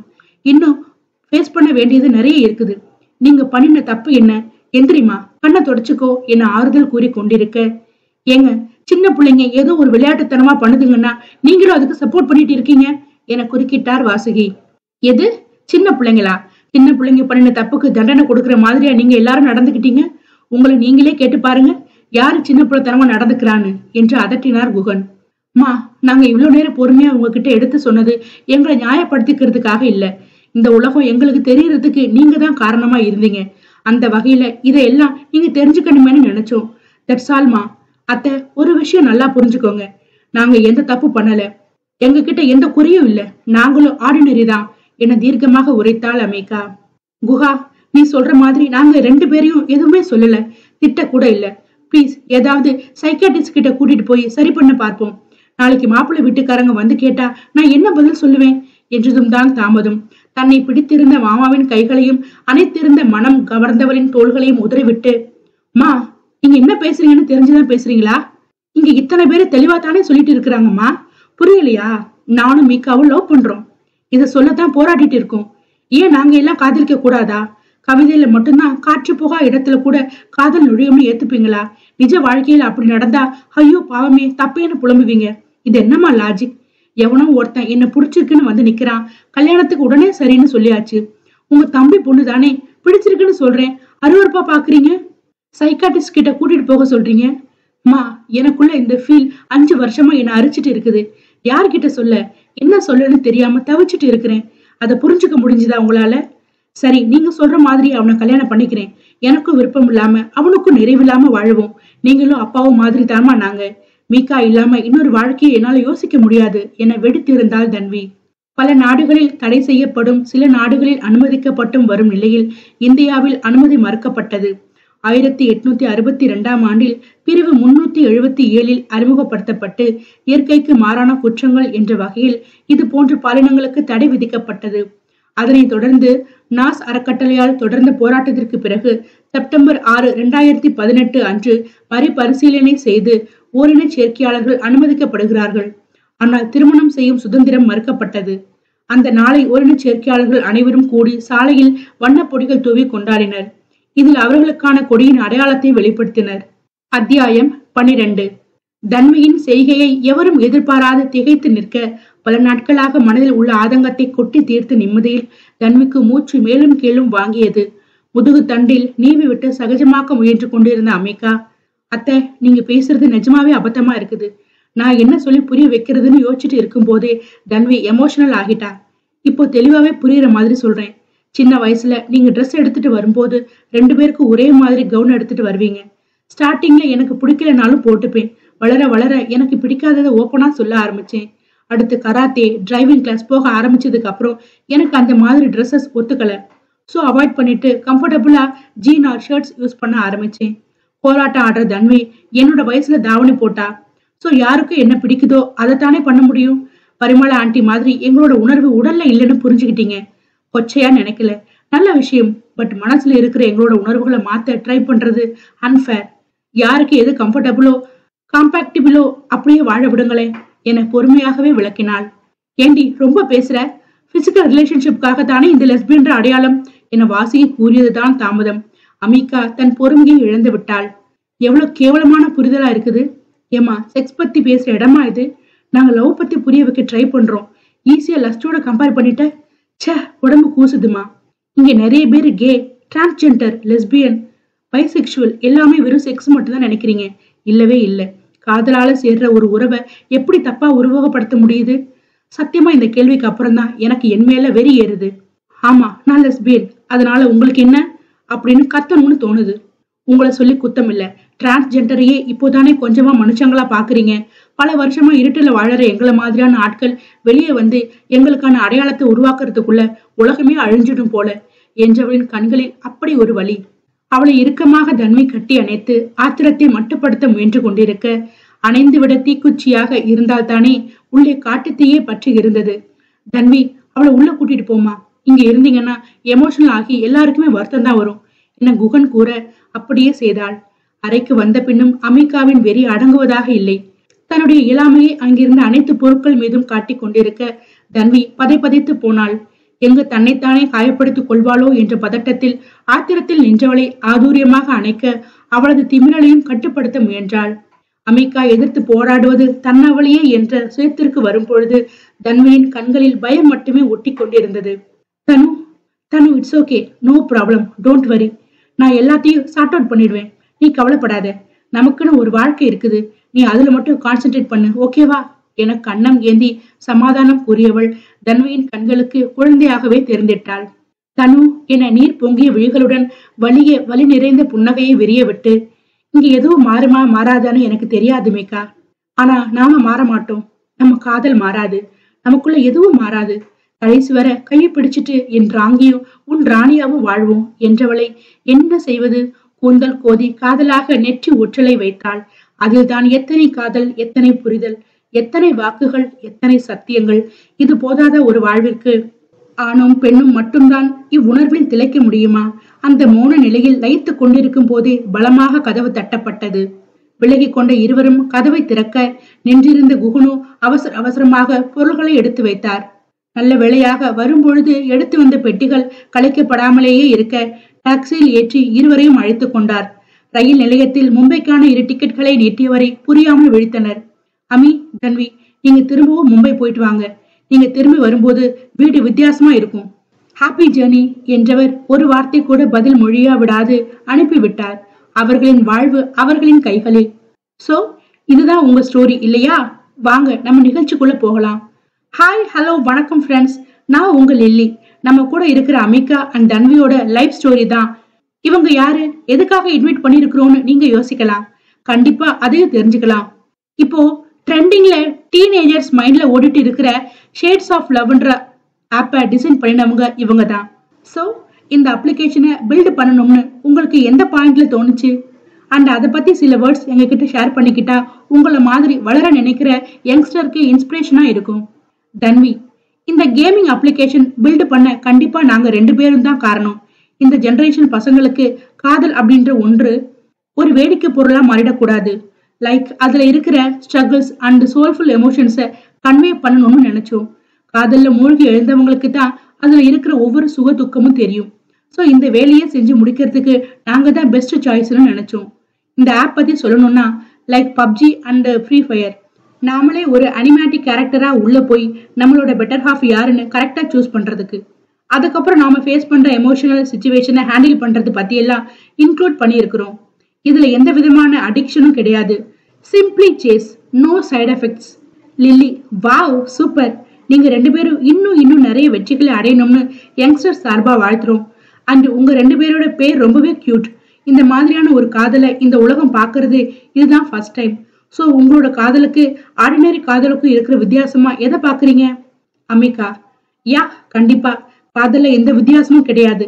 காதல் அது காதல் தான். பட் செக்ஸுவாலிட்டி மாறும், அவ்வளவுதான். நாங்க 2 பேரும் சின்ன வயசுல இருந்தே ஒன்னா தான் இருந்தோம். பட் எங்களோட காதல் வெளியே வர்றதுக்கு டைம் எடுத்துச்சு, எல்லாரையும் போல. லில்லி, இந்த சொசைட்டில தன்னோட அடையாளத்தை மறைச்சு வாழணும்னு நினைக்கும் போது தைரியமா உங்களை அடையாளத்தை வெளிப்படுத்தினதுக்கான ரீசன் என்ன? உங்களை மோட்டிவ் பண்ணின விஷயம் என்ன? அமிகா, இதுக்கான பதில நீங்களே சொல்லிட்டீங்க. எல்லாரும் மறைச்சு வாழும் போது நாம வெளிப்படுத்திக்கிட்டா என்னன்னு தோணுச்சு. அண்ட் என்னோட தனு சொன்ன ஒரு விஷயம் என்னை யோசிக்க வச்சுது. ரியாலிட்டியில பிராக்டிக்கலா யோசிக்கணும். இப்போ நான் ஒரு லெஸ்பியனை எக்ஸ்போஸ் பண்ணிக்கிட்டா கண்டிப்பா இந்த உலகம் எங்களை ஏத்துக்காது. ஏதோ ஒரு சாதனை எங்க பின்னாடி இருக்கணும். 19ஆம் நூற்றாண்டுல ஒரு மேதை தன்னோட செக்ஸுவாலிட்டி பத்தின பயத்தினால சூசைட் பண்ணிக்கிட்டாரு. பட் இப்போ செலிபிரிட்டி கரண் ஜோஹர் தன்னோட அடையாளத்தை வெளிப்படுத்தி இந்த சொசைட்டில நல்ல ஸ்டேட்டஸ்ல இல்லையா? சோ எங்களுக்குன்னு ஒரு அடையாளம் கிடைக்கும் போது எங்களோட அடையாளத்தை வெளிப்படுத்தணும்னு நினைச்சோம், நடத்தி காட்டினோம். லில்லி, கண்டிப்பா இந்த விஷயங்கள் எல்லாமே வெளியே வர வேண்டிய தகவல்கள். உங்களோட ஜேர்னி பத்தி தெரிஞ்சுக்கிட்டதுக்கு அப்புறமா உங்களுக்கு எல்லா விதத்திலையும் சப்போர்ட்டிவா இருந்தவங்க பத்தி தெரிஞ்சுக்கணும்னு தோணுது. So please. தன்வி, கண்டிப்பா இது மாமா ஸ்ரவன் இல்லைன்னா நடந்திருக்க சான்ஸே இல்லை.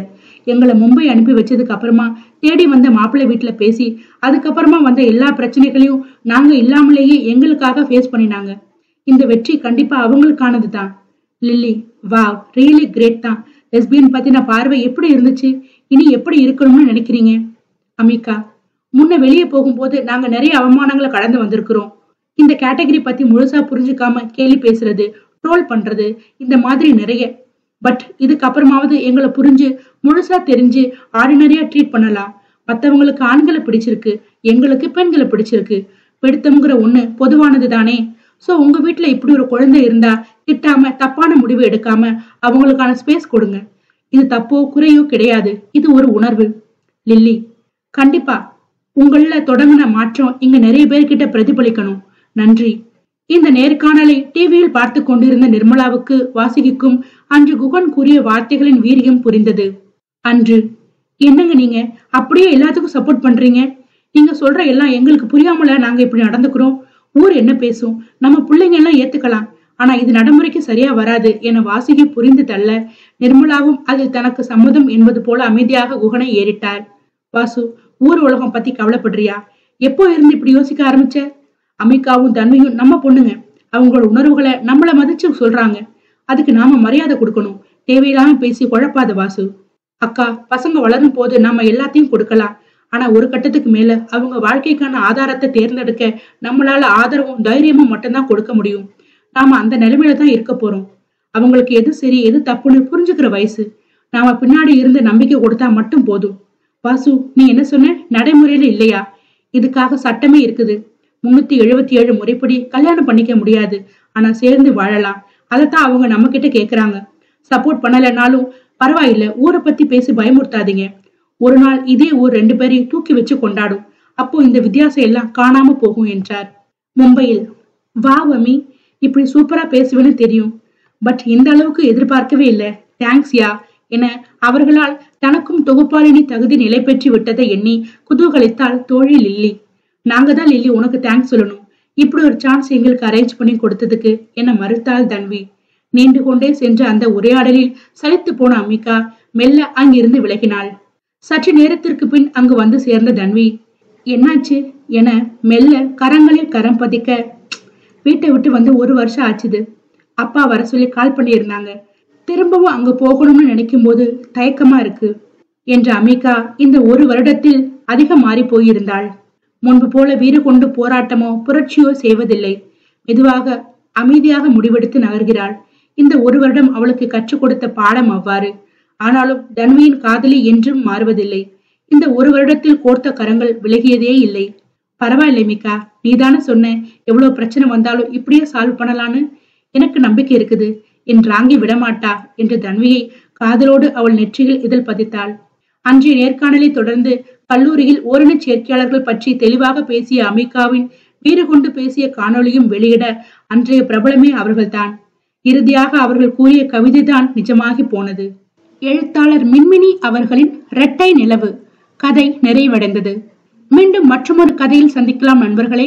அதுவரை உங்களிடமிருந்து விடைபெறுவது உங்கள் ஜானு. நீங்க எங்க சேனலுக்கு ஃபர்ஸ்ட் டைம் வரீங்கன்னா எங்க சேனலை லைக் பண்ணுங்க, ஷேர் பண்ணுங்க, சப்ஸ்கிரைப் பண்ணுங்க. மறக்காம கதை எப்படி இருந்துச்சுன்னு கமெண்ட் பண்ணுங்க. நன்றி, வணக்கம்.